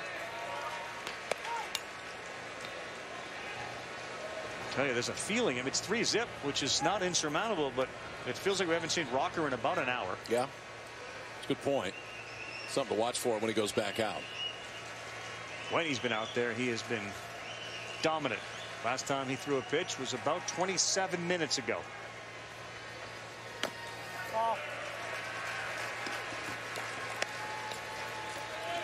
Your pitcher, Kyle, at what point, like how many minutes between your last pitch and your next one becomes a potential problem? It's always tough because you want to get back out there as quick as you can, but that means you're not scoring a lot of runs. So there's a balance there. 20-25 minutes is not easy. He's staying warm over there, but still, sometimes it takes you a few when you get back out. And he stood the entire 27 minutes. He doesn't sit much at all. Foul.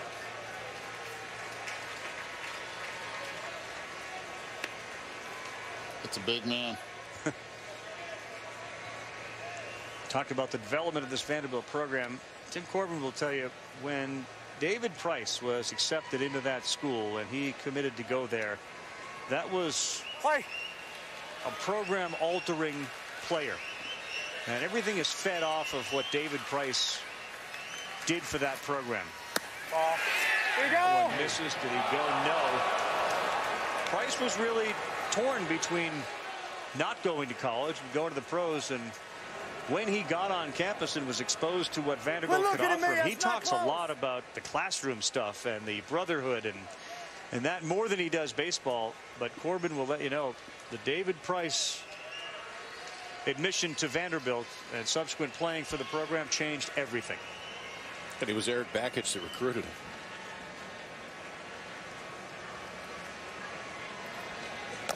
Good pitch right down the middle.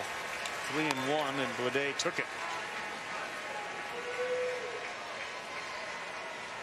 Think about the major leaguers that have been through that Vanderbilt program that followed David Price. It's becoming a who's who of Major League Baseball. Yes, it is. And this guy will eventually add to it in Blade.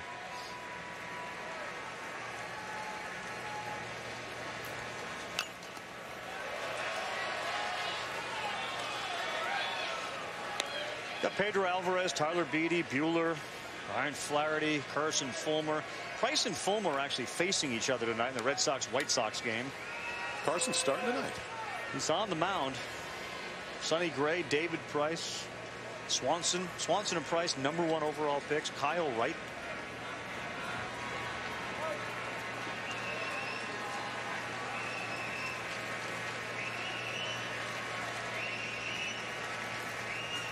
He swings it, ball 4. That one was caught. Blade is out. About a half hour from his last pitch, Kumar Rocker will take to the mound, leading 3-0 here in Omaha.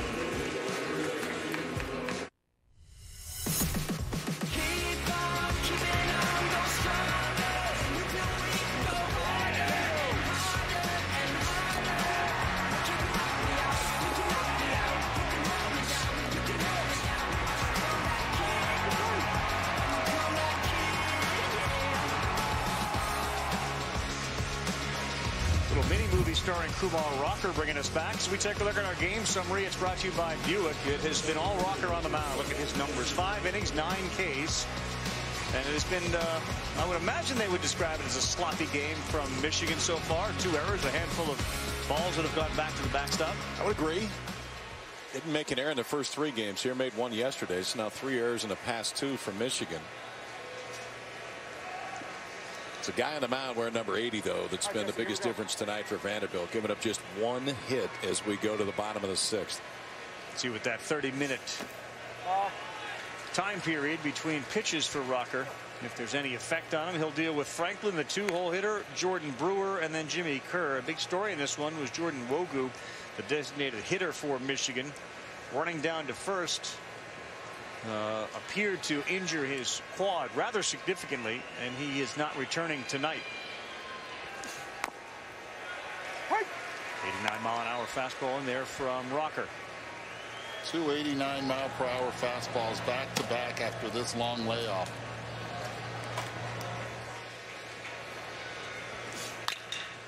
That one hit hard. Great shift off the foot of Ray. Plenty of time, but beaten out. Jesse Franklin hustled. Ray did a great job to keep it in front of him, but he couldn't throw him out. Didn't see if that guy's hit off the edge of the grass. No, it didn't. Yeah, but it took off once it hit the grass. Got him right on the right thumb.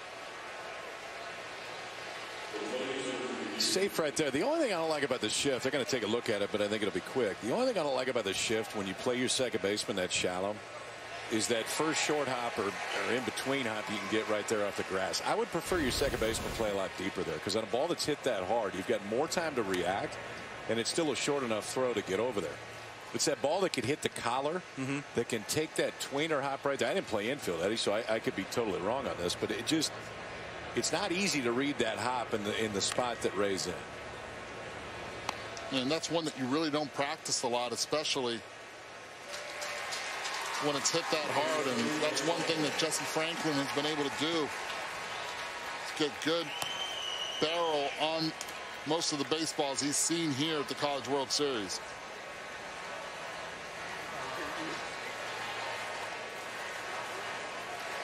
Let's keep an eye on the velocity of Rocker. We see him still trying to stretch that shoulder out.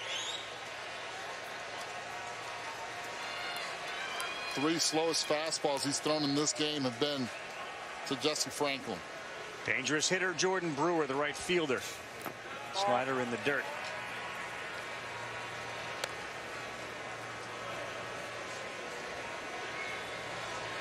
Two errors apiece in this one, as Ray got charged with one there.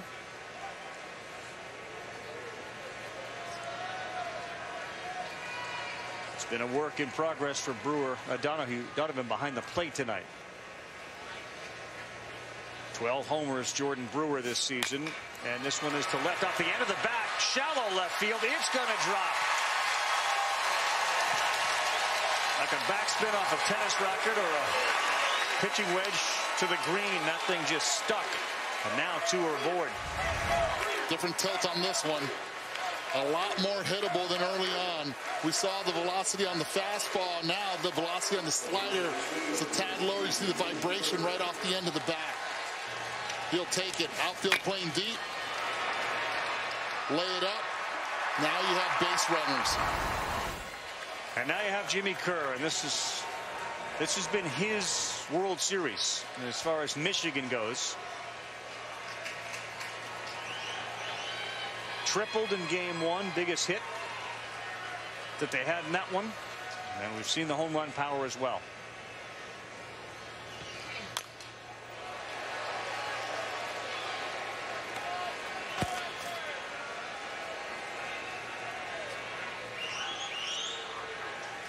Three homers, 8 RBIs, all school College World Series records. Michigan was here in '84 with the likes of Sabo and Hall of Famer Barry Larkin.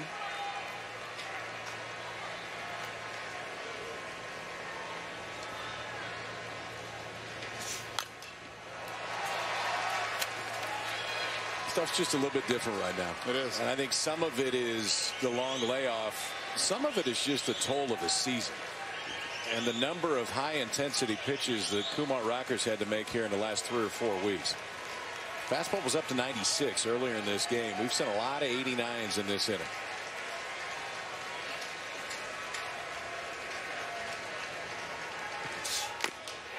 Blew it by him, and he liked that one. And the adrenaline kicks in to get a little bit extra right there. And he got Jimmy Kerr to go up and out of the zone because of the respect for the fastball and the slider back behind it in the spot that you need a strikeout on the mound. Rocker threw his best fastball to inning right there. That had good carry, stayed off the barrel, strikes out Kerr for the 3rd time tonight. Still, the concern is the location. Missed location big time. Up and away on it. Have to still keep an eye on him. That 4th inning paid a toll on him with that error from Paul. Added 12 extra pitches to the game. He's been stretching that shoulder a lot.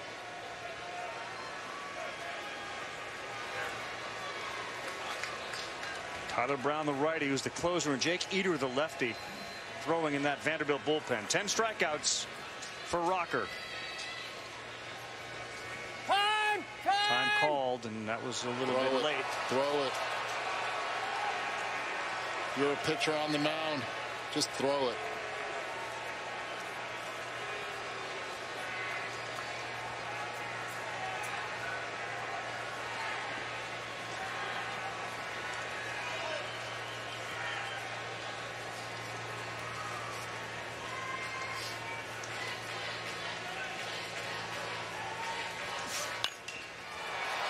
This one to left. Over there is Scott at the line. It'll hang up 4, and he'll make the play. Not tagging Find a runner.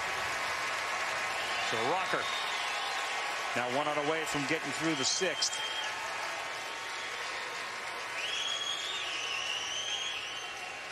A lot of focus on Dad, but Mom, Lou Rocker, she's been watching the entire time. And as Tim Corbin said, I've heard a lot of kids who say they want to go to school, they want to go to school. It was the mom that really implied he wants to go to school. And then Kumar ultimately made the decision. But Mom was spearheading the effort to get the education and the experience on a baseball field. Christian Bullock. Ball.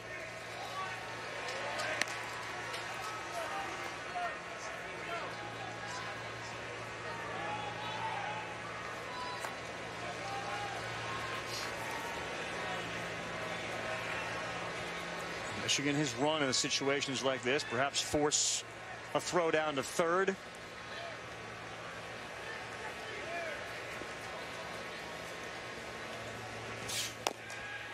Not going, gets the call. Strike 1. It's tough to hit. That ball was way outside for Bullock.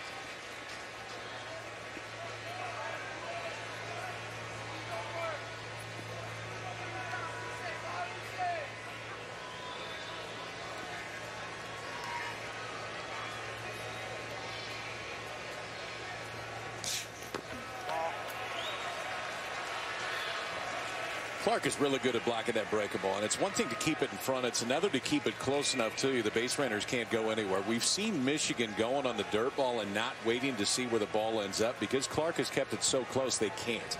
If you go on that one and he bare hands it, you're out at third base. It's not just the ability to block it. It's how close to home plate can you keep it. And Clark lands it almost right on top of the dish.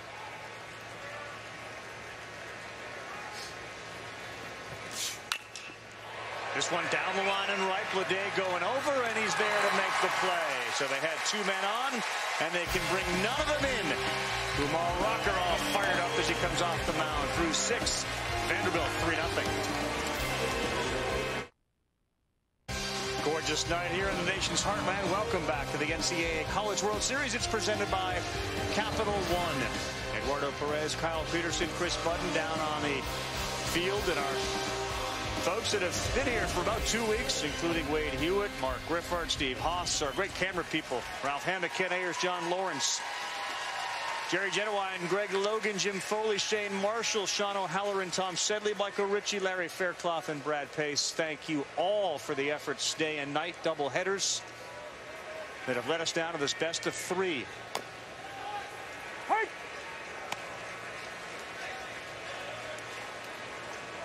Here's Ethan Paul.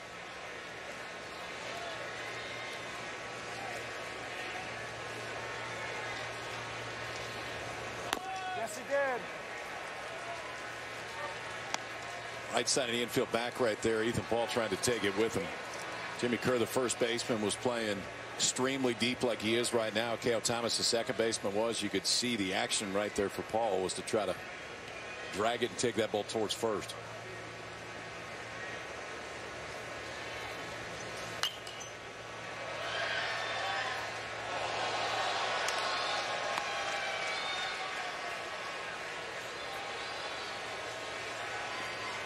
Not a bad sky here tonight.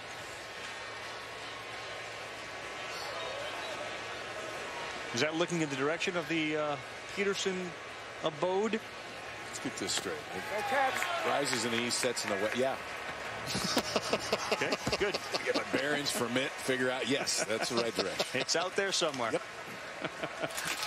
So Eric Bakich and Tim Corbin both coached at Clemson under Jack Leggett, but Corbin actually has his wife Maggie to thank for getting him the job. They weren't dating at the time. They were just friends from Corbin's time at Presbyterian, and she knew that Leggett was looking for an assistant, so she called him up and she said, hey, I want to recommend that guy down at Presbyterian named Tim Corbin.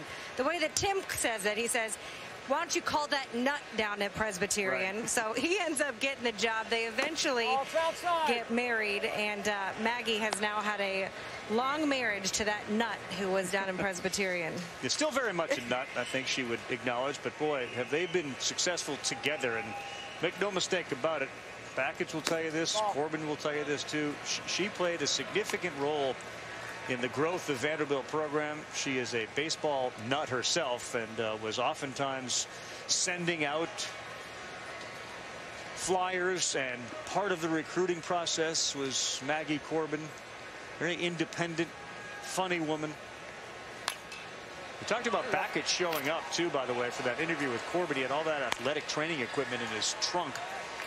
Bakich was a trainer and considered being a trainer for a long time, but one of the people he trained was one of the daughters of Maggie Corbin. She subsequently became a terrific tennis player. Maggie, 2 daughters, Molly and Hannah, trained, I believe it was Hannah. Yes. And that's also, and there's Hannah on the one on the far left. She'll take the glasses off now again. She'll know she's on. They're letting her know, and there they go. Don't catch me with those on. This one is hammered down the line and right with some carry on it. It is over the wall and a home run for Philip Clark.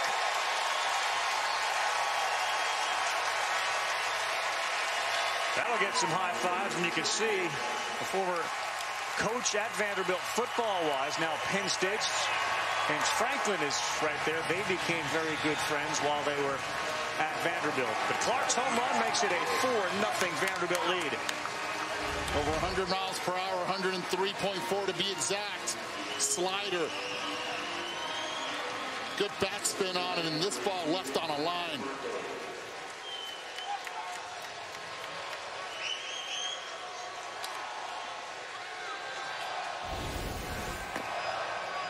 The more they can keep adding on, the less that they have to use Brown if needed.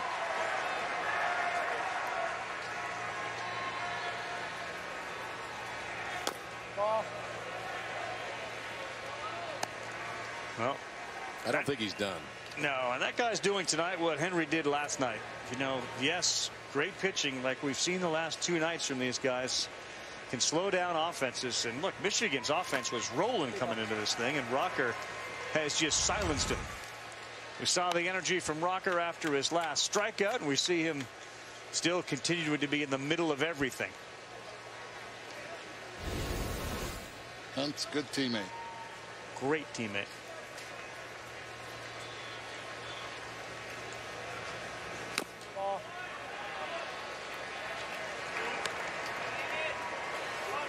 For Philip Clark, that was the 9th home run that he's hit this season out of the cleanup spot.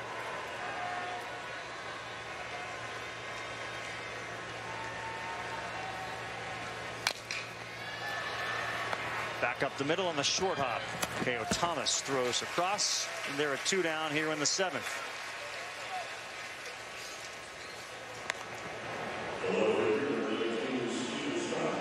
James Franklin, of course, the head football coach at Penn State. He and his wife Fumi became very close with the Corbins while at Vanderbilt. Fumi was out here earlier this week spending time with Maggie and Tim. And the coaching fraternities at these schools, and then they branch off to go elsewhere. Those relationships generally stay strong. Left center field. Franklin came in, now he's going back, and it goes off the wall. He misjudged that one off the bat of Stephen Scott. He's in with a double.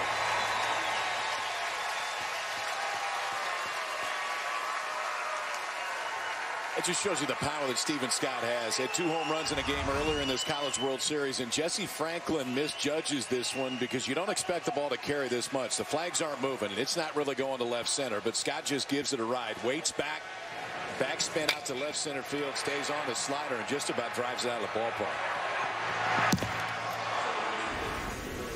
Franklin came in on that, then he retreated. For Stephen Scott, his 21st double of the year.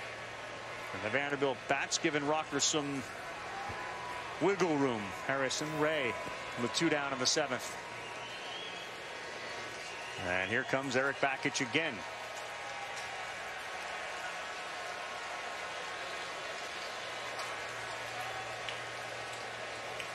They've used 4 pitchers tonight. They've used 3 for the majority of the postseason.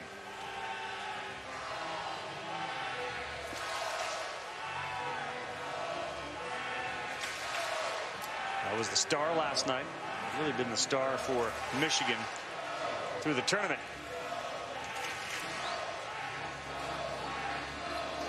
Bakich is making another move. All right, the Major League Baseball game between the Giants and the Rockies is currently underway. You can see that one on ESPN2. Back to the College World Series after this timeout with Vanderbilt up 4-0.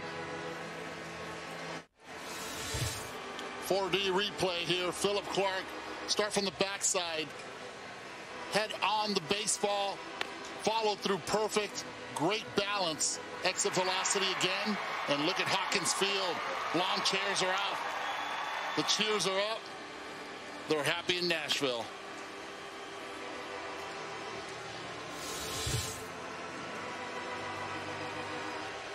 Michigan will bring in Willie Weiss, the freshman out of Portland, Oregon, at 6'3", 205. Kind of knew going into this one, if Criswell wasn't going to start, that you'd likely see multiple pitchers. And that's exactly what we're doing. And remember, Isaiah Page did a really good job. When he left, they hadn't scored a run. That's the guy that's going to start. They're not going to use him tonight unless there's a comeback and there's a close situation. But he's going to be the starter. So they have. I think you'll see Kaufman start tomorrow. You do, and then I think Criswell? You'll see Kaufman start tomorrow. They really like Criswell out of the bullpen and keep it that way. It is set up for him. We'll see if Vanderbilt uses Tyler Brown tonight. And if they don't have to, if Vanderbilt can hold on and they don't have to go deep with Brown and Criswell doesn't come into the game, we got some bullets ready to go tomorrow night on both sides. That game will start at 7 o'clock Eastern time if there is a game 3 on ESPN. Remind everybody, too, the SEC network is here, and they are providing terrific coverage of this College World Series as well. There's Kaufman. His last start, he didn't have his best stuff. And we'll see if that's the direction they go. It would be a little odd to bring Kaufman out of the bullpen, take him out of his familiar starting role.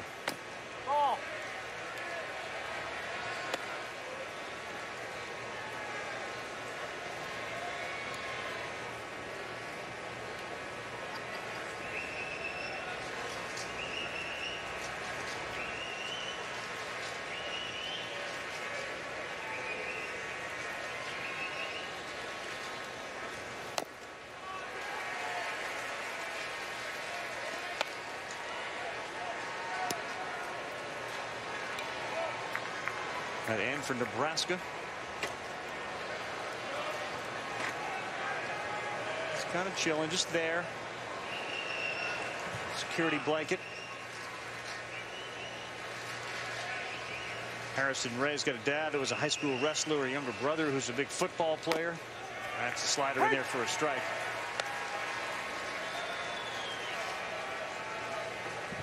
That play the other night he made against Louisville, if that play isn't made, does that ball spin enough away that maybe a run scores on that play? Or is it not because it's on the infield? But there was a runner on second when he came diving. If that ball doesn't get caught, does it create enough problems? I think the runner would have stayed at third there. Yeah, because it's on the infield? Yes. That ball was moving in a lot of different directions when he made that play. This one popped up, and it's going to get deep into the seats of a sold-out TD Ameritrade here on a Tuesday night.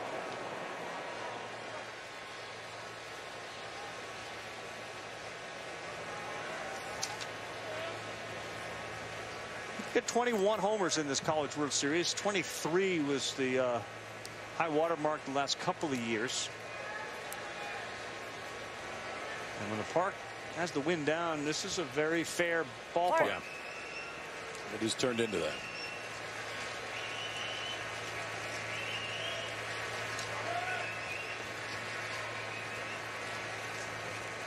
Ball to inside.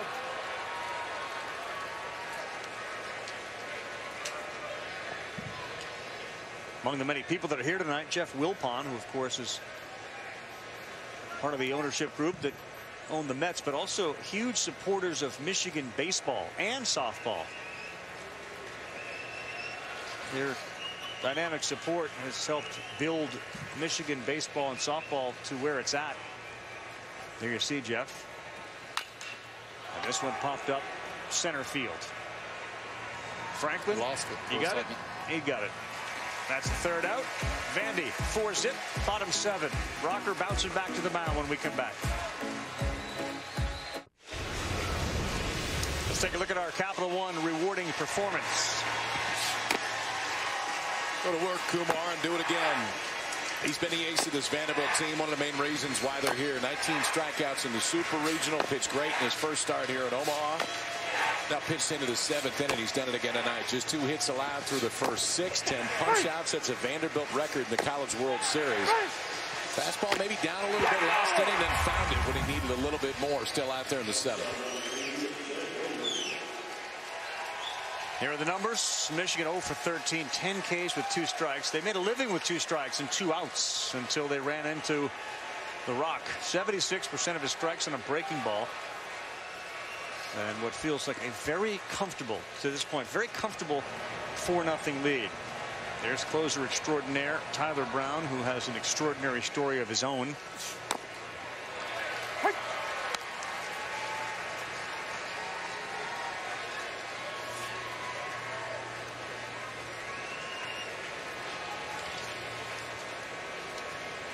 Blomgren, Donovan, Thomas.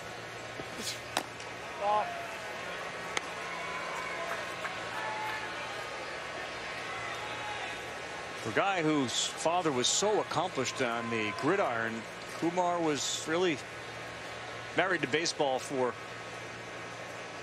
most of his childhood, and the decision was, there was no real decision. It was baseball. Like, there was not going to be a football conversation.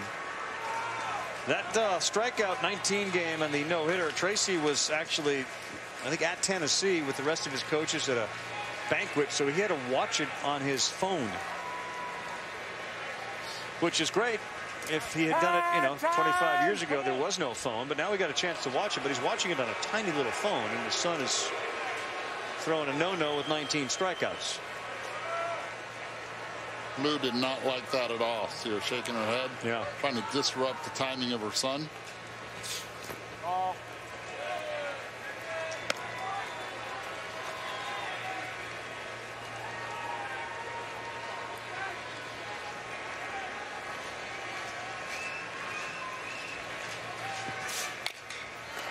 End of the bat. That one's going to get down in front of the left fielder, Scott. That's a couple of hits have been off the end of the bat, may have fallen well short of the left fielder. So Blomgren is aboard. Yeah, second base hit so far off the end. The first one by Brewer, this one by Blomgren. Not the same bite that it had earlier. Ball staying up a little bit. About to throw his 99th pitch of the game. Think about it, too. I mean, he is a freshman. He has just an inordinate amount of talent in that right arm of his, as Tyler Brown keeps warming up. But this is a freshman in college who, in a super regional, back against the wall, no-hit Duke. And here he is at the College World Series for the 2nd time, pitching really well. You hate to put expectations on a guy, but, boy, the eye test and what you see from him does make you think, like, this is a star that we're watching in the making.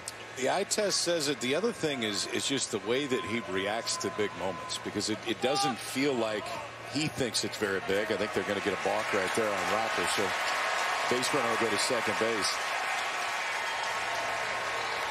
He thrives in the bigger moments. The emotions don't get too much for him. And I love your take on pitching at this level, and I don't mean to suggest that there's some expectation and he may fall short of it, but when you see him, do you see greatness? You do. I mean, at some point, you're probably going to need to see a third pitch, and that's the one thing that Kumar Rocker hasn't really, quite honestly, he hasn't had to do it yet. The stuff has been so good, and obviously the outcome has been so good, but that's the one thing that, if he goes out and pitches in the summer, which we'll see he does, if he does, because that innings count's starting to get up there. But I think in his sophomore year, his junior year, that's where you want to see that third pitch, a changeup come in.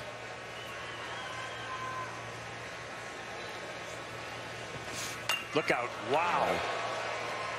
That was scary. That one came right in on Donovan. I would think that ball hit the bat right in front of his head.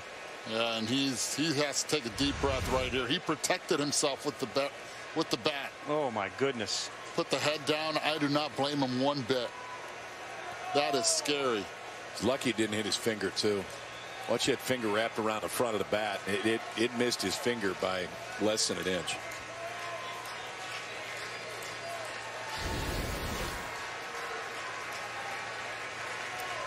Donovan had a brother who was committed to Michigan, would have been a senior here, passed away.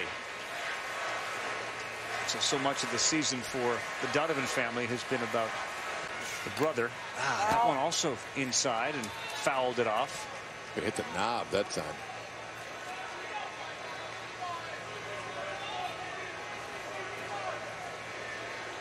Well, both of those pitches don't make you think in right now. Kumar with his slider that he has in his back pocket. Now it's the time to throw it.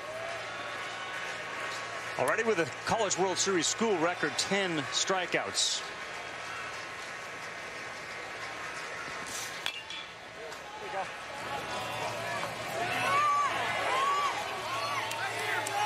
And whatever team drafts him, by then the changeup will likely be there, but it's not something that they ignore. They claim to work on it every time he's on the mound, and it's not something that they've perfected. But let's not forget, he's the one that calls his game. It doesn't come from the bench. So between Clark and him, it all depends on how much run support he gets to see if he can work on it during the game. Strikeout number 11. That's why he doesn't throw it very much, because that one is so good. 11 strikeout on the slider right there. And for Kumar Rocker, I mean, that you'll see him working on the changeup probably a little bit more in the summer, a little bit more in the fall. Tim Corbin on his way out doesn't waste any time. Then we'll go to Tyler Brown in the bullpen, but the freshman was outstanding yet again. 6 1/3, 11 strikeouts for Rocker. What a security blanket for Tim Corbin in a game they had to win to keep their season alive, and he'll get a standing ovation heading to the bench.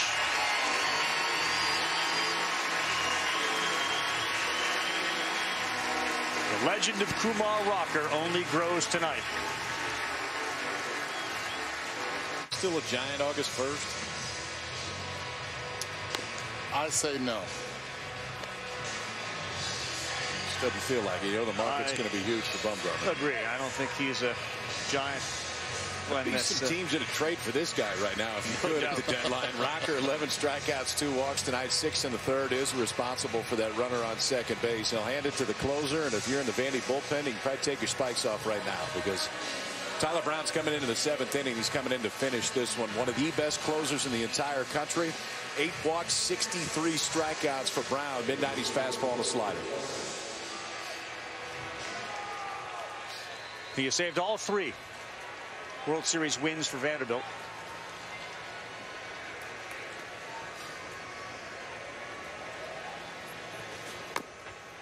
First pitch fastball 93 to Akeo Thomas.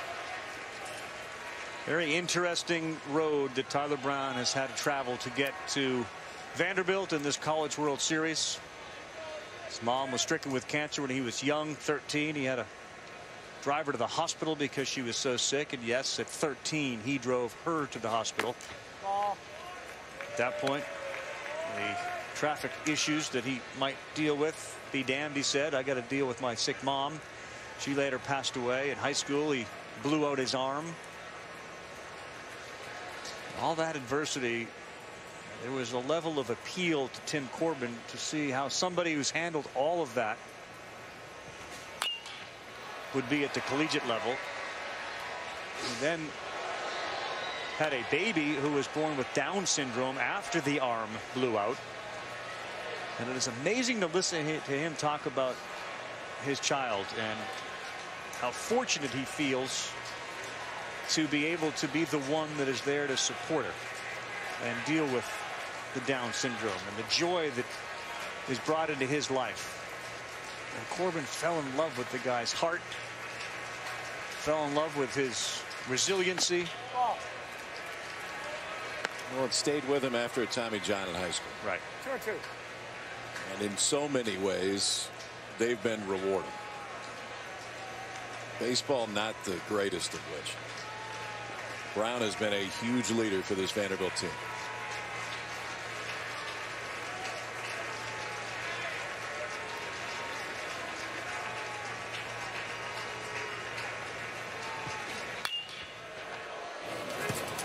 And what you want out of your closer coming out of the pen is knowing that he's going to be around the plate. 8 walks on the season.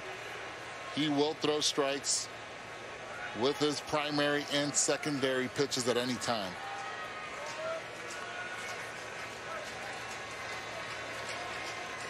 The good news is Rocker broke a sweat. You could see it. There was a lot of effort put into his performance on the 2-2. Holds up 3-2.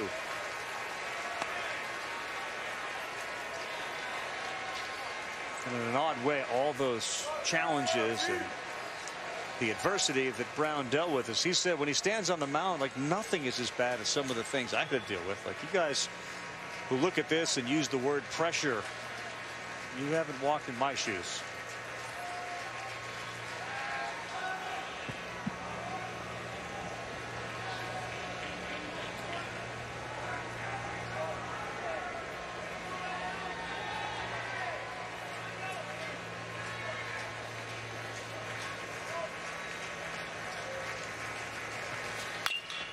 Two, that's in the hole. Blomgren rounds third. He's coming hard. He's in there safely. An RBI for Akeo Thomas, and Michigan's on the board.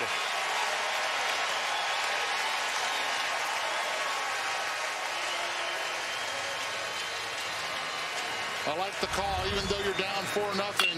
Base hit. Send Blomgren right here. Good secondary lead.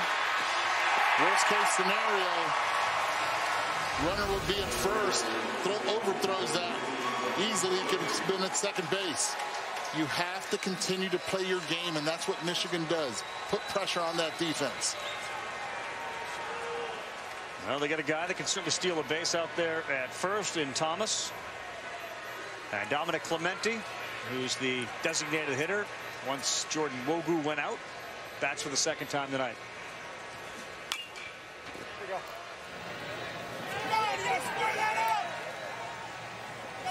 Only one out here, bottom 7. The closer is in for Vanderbilt.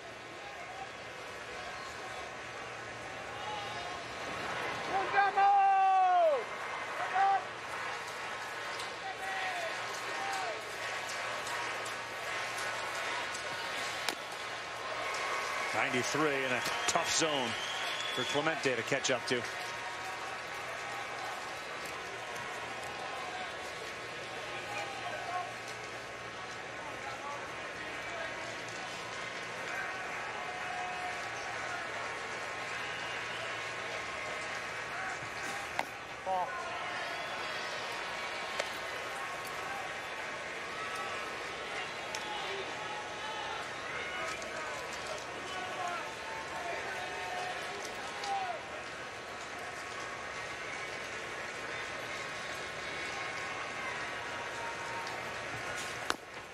Called strike 3, and say goodbye to Dominic Clemente.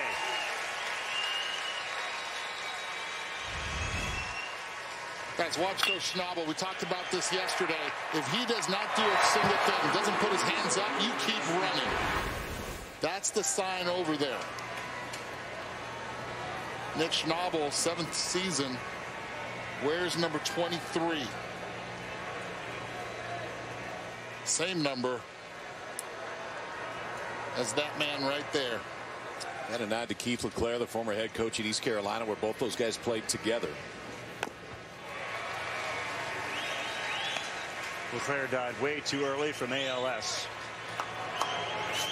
And when they were East Carolina and then moved over here to Michigan, they both, after that Super Regional, just looked at each other because LeClaire never got a chance to bring a team to Omaha. And that was the promise they made to him.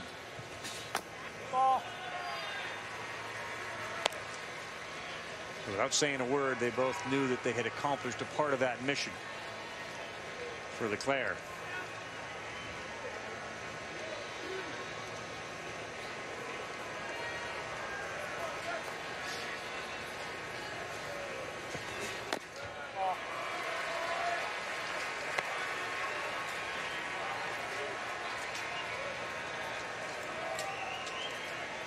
Thomas knocks in the first run for Michigan, behind 2-1 to Franklin, trailing by 3 in the bottom of the 7th inning. Vanderbilt wins, there'll be a game 3.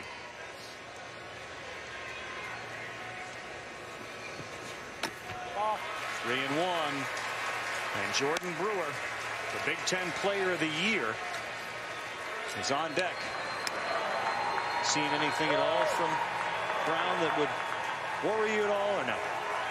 Oh, not given his history. I mean, he's not a guy that walks too many, and you think he's going to have the ability to find it, but he's about 50-50 right now. 8 strikes and 7 balls in his first 15 pitches.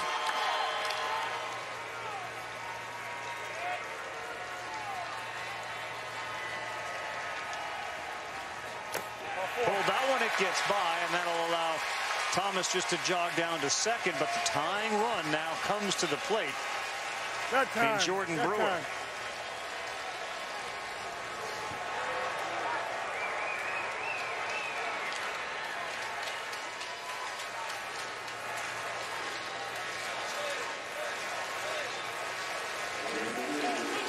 We'll be on the air at 7 o'clock Eastern time if there's a game 3 tomorrow night.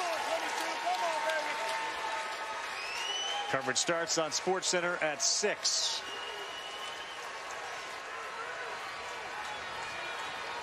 Jordan Brewer goes through his pre-bat ritual with 12 homers. 58 runs batted in. Nice play.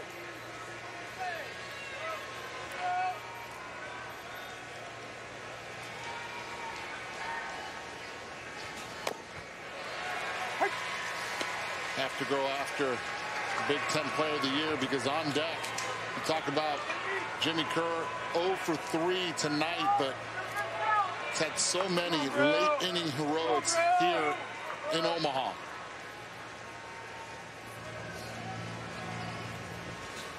Ball to inside. Last year, Jordan Brewer was at Lincoln Proud Community College. He was off the radar. Division I colleges, Major League Baseball wasn't even thinking about him. A 5-tool right fielder. They have 3 regular outfielders, and they got hurt, so he got playing time. And now, as he said, my dream literally has come true. And all he did was turn it into the Big Ten Player of the Year. 3rd-round draft pick to the Astros. That's not a bad turnaround.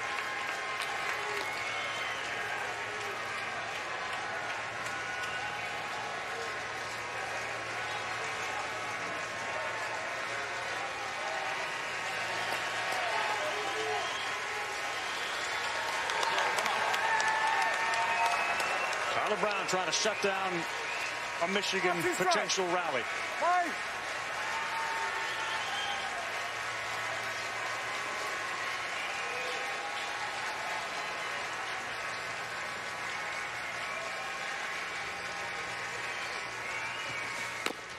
Great pitch on the corner, and Brown sends Brewer back to the bench with a bat in his hand.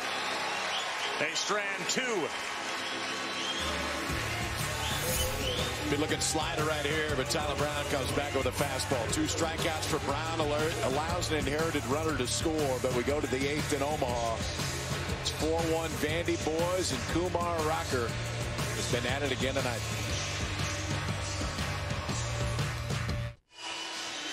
SportsCenter follows Major League Baseball. Inside Manny Machado's return to Baltimore, where he was a star for so long. Is Clay leaving the Bay? Clay Thompson's time as a Warrior may be up. And the Pro Bowler, Aqib Talib, is in the studio. SportsCenter tonight after the Rockies and the Giants on ESPN and the ESPN app. There you go. Back here at TD Ameritrade. Ty Duvall leads things off, top of the 8th. Vanderbilt up 4-1 over Michigan. Tyler Brown now the pitcher. Record for Vandy. And he's got to get 6 outs, including the bottom of the 9th.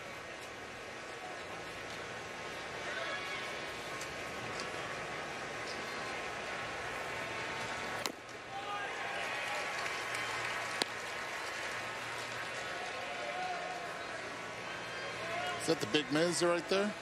Yeah, that's the mighty Missouri, the mighty Miss.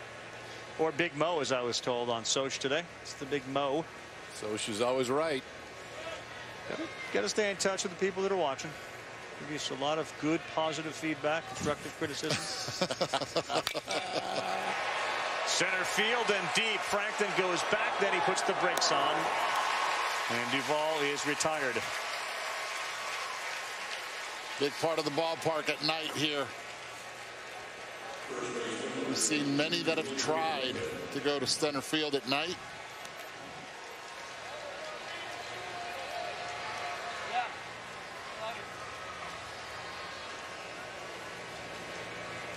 By the way, Manny Machado did hit his longest home run ever at Camden tonight. Did you see the report? Major League Baseball, everyone's now acknowledging that the drag coefficient on the baseball is a little different. Is this breaking news? Really? I had no idea. The cue ball aspect of it is making it fly through the air a little easier. No clue. We're starting to get 505 feet of home runs from Milmar Mazzara. All I want is that let's just use those baseballs in the Derby. Let's see if we can get to 500 or longer. See if we can get the wind blowing out in Cleveland. We'll be in good shape. Oh, it's inside.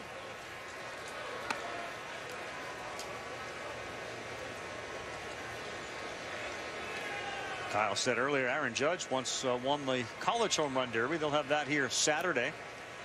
Judge went deep tonight. So did Gleyber Torres for the Yankees. So did DJ LeMahieu. And they won again. This one to right center field. Hit pretty well going back to the track and right at the wall. That one is reeled in. Julian Infante. His bid for his 13th comes up just a couple of feet short. Omaha, the bigs. Where are we going? Alex Bregman, star shortstop for the LSU Tigers. 13 and 15 goes big fly. And Alex Bregman's home run has allowed the Astros to extend their lead over the Pirates 3-1. They're starting to get healthy over there in Houston. Springer activated today. They went through a little bit of a slide without Springer. It's amazing how when you remove one aspect of that team, you know, two. I know that they've had several injuries, but yes, losing Springer, who was kind of having a first half MVP type season, he's back. Yankees have gotten healthy.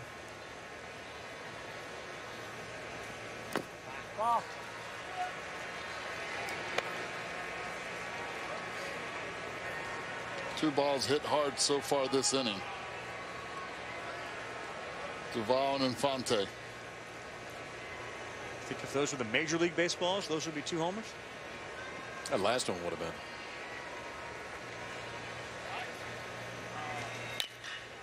That one was hit on the nose as well off the bat of Austin Martin, but 3 loud outs. Just another 1-2-3 inning. It doesn't matter how. Michigan needs the bats to get going, though. Running out of time. 4-5-6 2 up.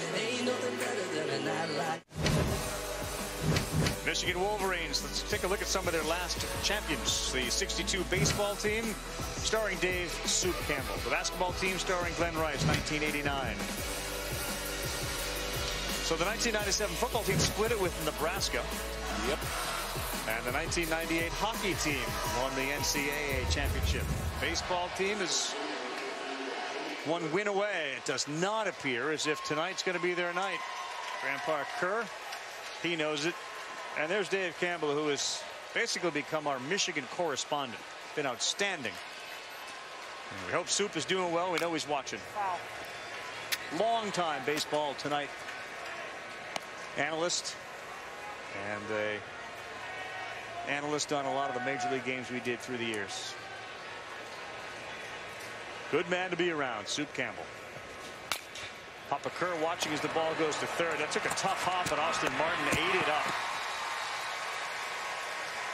First time that Jimmy Kerr has put the bat on the ball tonight. He had struck out his previous 3 times. One man on the left side of the infield. Ball takes a big hop off the grass. Austin Martin takes his time with it. Follows the throw. Perfectly done to Infante. Blake Nelson swings at one. Tyler Brown throwing a little quicker with a little more accuracy than the prior inning in which he got out of a jam with 2 on.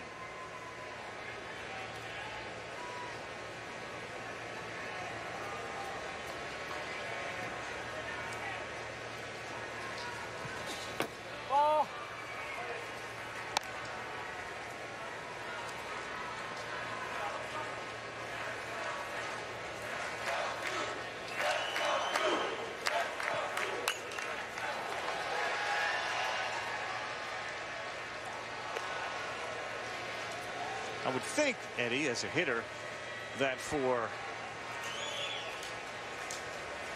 Vanderbilt, knowing that a guy like Henry wasn't going to be on the mound, and you find out Kaufman or Criswell's not starting, there's a bit of a relief. I would think that for Michigan, waking up tomorrow, if they don't come back tonight, knowing that a guy like Rocker isn't pitching game 3 would be a little bit of a relief.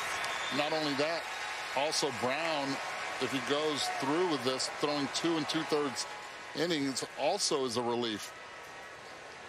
I get the sense, like we saw with Coastal Carolina, where they kept parading the same guy out of bullpen. If they got a chance, he's going to be on the mound tomorrow night. He would, but probably not the same guy, though. No, I don't think he can come in and get 8 outs. That's for sure. I mean, maybe you can call on him to get 3. It should be Carl Kaufman for Michigan, Mason Hickman for Vanderbilt if the score holds tomorrow in game 3. Line shot right at second. Quick inning for Brown. Will continue 4-1. Vanderbilt on 7 pitches. The NCAA College World Series is presented by Capital One. What's in your wallet?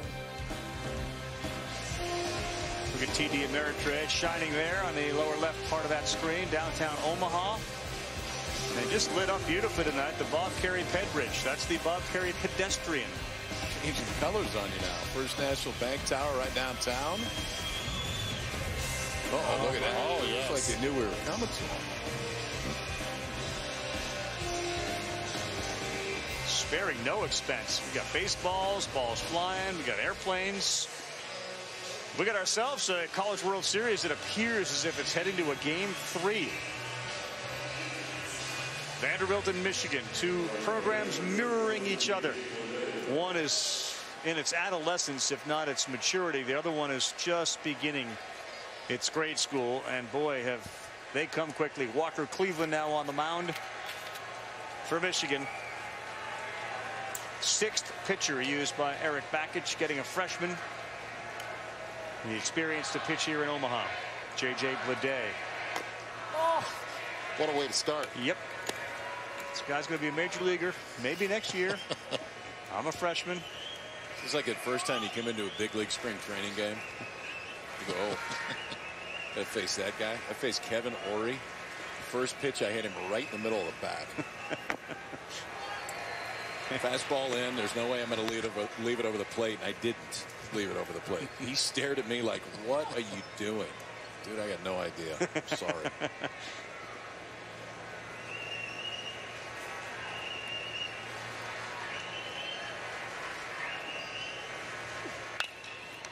Bleday, that's going to have some tough spin on it, but it's fielded cleanly. And there is 1 man down. Not an easy play for Jack Blumgren. That's a shortstop. Now he's seeing who's coming up, but he's going to move a little bit more towards second base, but he's not going to go back to his shortstop regular position.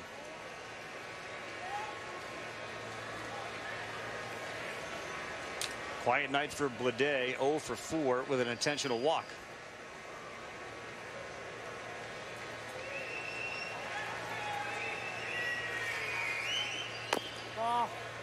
So you hit Ory with your first batter you see in spring training. Like, do you have nightmares at all about a particular hitter? Does the baseball demons ever rear their heads, or you having nightmares about other things now? I got a lot going on upstairs. There's a lot of issues. Maglio. Chris Singleton almost took my head off. It's the first hit I gave him. Then Maglio hit it in like the 88th row at County Stadium, and it's that moment where you're like, what am I doing? Which is a great third guy I faced. Pitchers always remember. Maglio Ordone just did that to a lot of guys, though. I mean, you're on a good list. So you gave up the first hit to our Sunday night radio analyst Chris Singleton. Back up the middle. I'm sure it's a highlight of his career. Yeah, he talks about it. I'm sure he never forgets. Every Sunday. I don't know how you would. Brings that up. Yeah. Most likely should be texting me any second. Yeah, well, it makes sense. Hey! 3-1.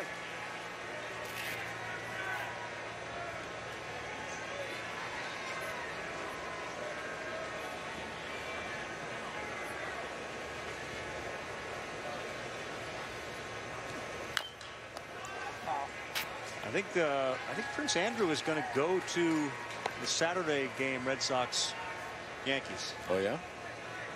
Got insider info here. Well, I know that our buddy Boog Shambi's going to be over there doing the radio. He believes they should take a picture together. As they should. You should go sit in the royal box. You're going to be over there, right? Yeah, just walk. Just ask. Yeah, there can't be any security around there. Just roll in. I hung out with Eduardo and Kyle earlier this week. Can I get in? Can I get in here? I am right. I was talking about the Bob Carey pedestrian bridge this week, and I'm going to sit in the royal box. Who else was doing that? Makes sense. Tell you what, it's just gorgeous. You get on that thing, you keep walking. At some point, you're going to end up in Iowa. Maybe Mookie Betts will help you get connected there. Wow. Reports that he is a distant cousin of what? Yes. Who are these reports? Watch. I'm telling you guys, keep reading. I read up. You have to believe everything that's on the social, right? Good point. It is painfully accurate.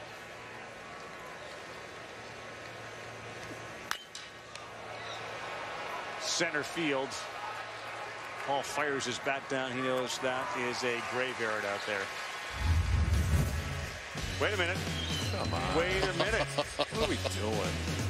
How does this figure into the game? Love the glasses. Wow. Give me another ball. Right. I bet it barehanded when it comes back. Yep, knew it. That was always a fun move. What else you want to show? Hey, why don't we show the one where Soriano hits it over the monster in the Futures game? Oh, never seen that one before. Do we have that one? Kevin, do we have that one? I gave a lot of them up. Wind was blowing out. Furness had the SEC all-time hit lead. So. How would you describe your demeanor on the mound after you gave up one of those? Like, were you able to control your emotions, or no? Did you talk to the baseball at all? No, I talked to myself. I talked to call it any names or anything?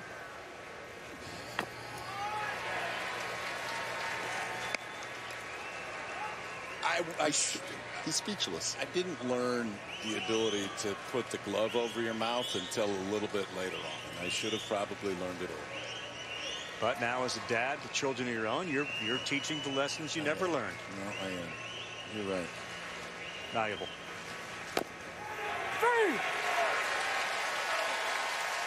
KP, you're taking us to break here. What do we got? Bottom 9. Show me another home run I gave up. Michigan needs 4 of them to take the lead. Last chance for the Wolverines in the night. You can knock me out. You can knock me out. You can hold me down. You can hold me down. I'm a comeback kid. I'm a comeback kid.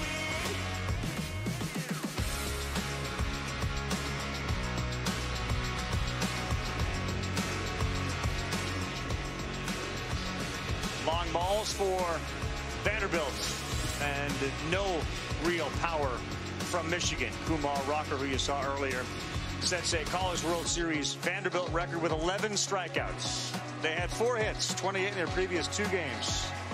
He silenced the Wolverines tonight, and he is certainly enjoying all this.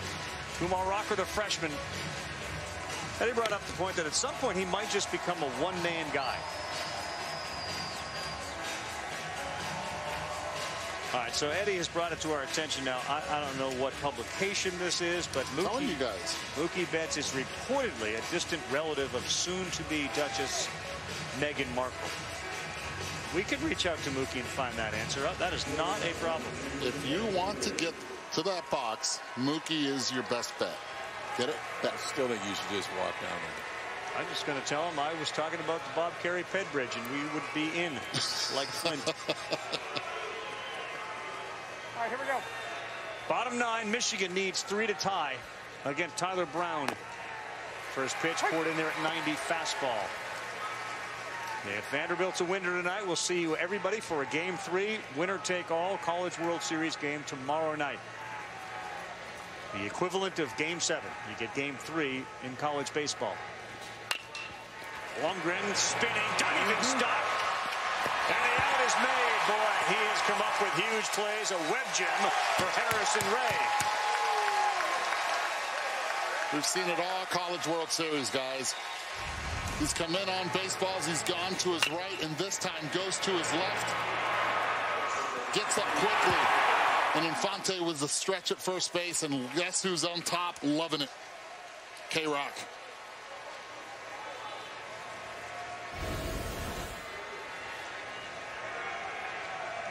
Brown, who may very well figure in the game tomorrow night, has thrown 30 pitches. He's thrown upwards of 3 innings at times this year. And he's certainly the guy that has the ability to pitch back-to-back nights.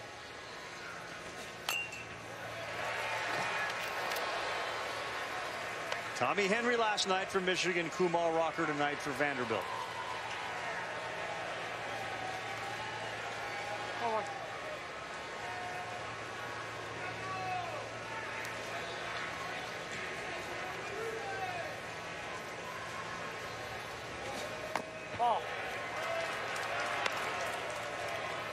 They have so much influence on the outcome of a game, those starting pitchers, and there's just not that many sports in which you generally don't come back the next day and perform, but a starting pitcher is clearly that position for a million different reasons.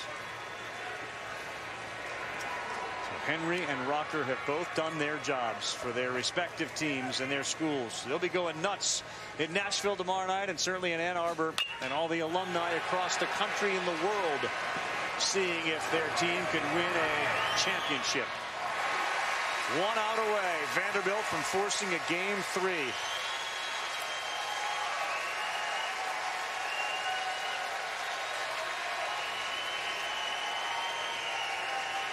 Yep, it's happening.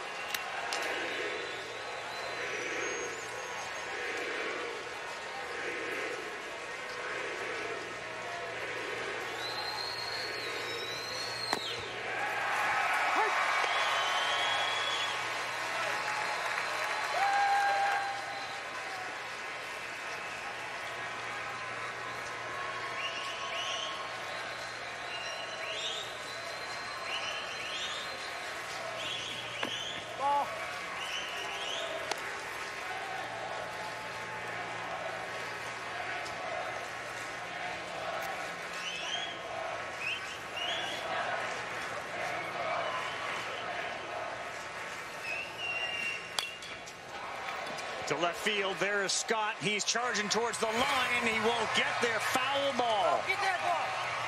Hey, come on, boy. There are 6 umpires tonight. You got 1 down the left field line, 1 down the right field line. Greg Charles was right there to make the call. Great effort right here. You get the wall coming at you. Only way to put on the brakes quickly is to slide.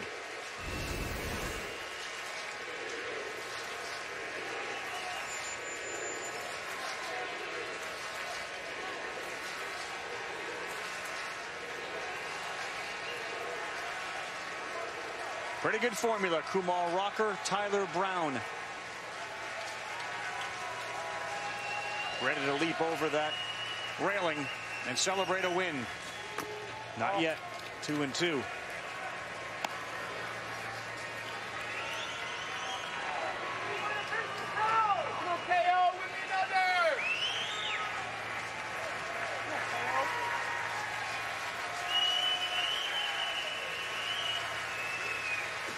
Ball to inside.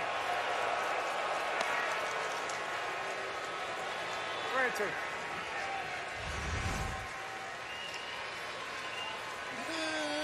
Yes. Put that leg back.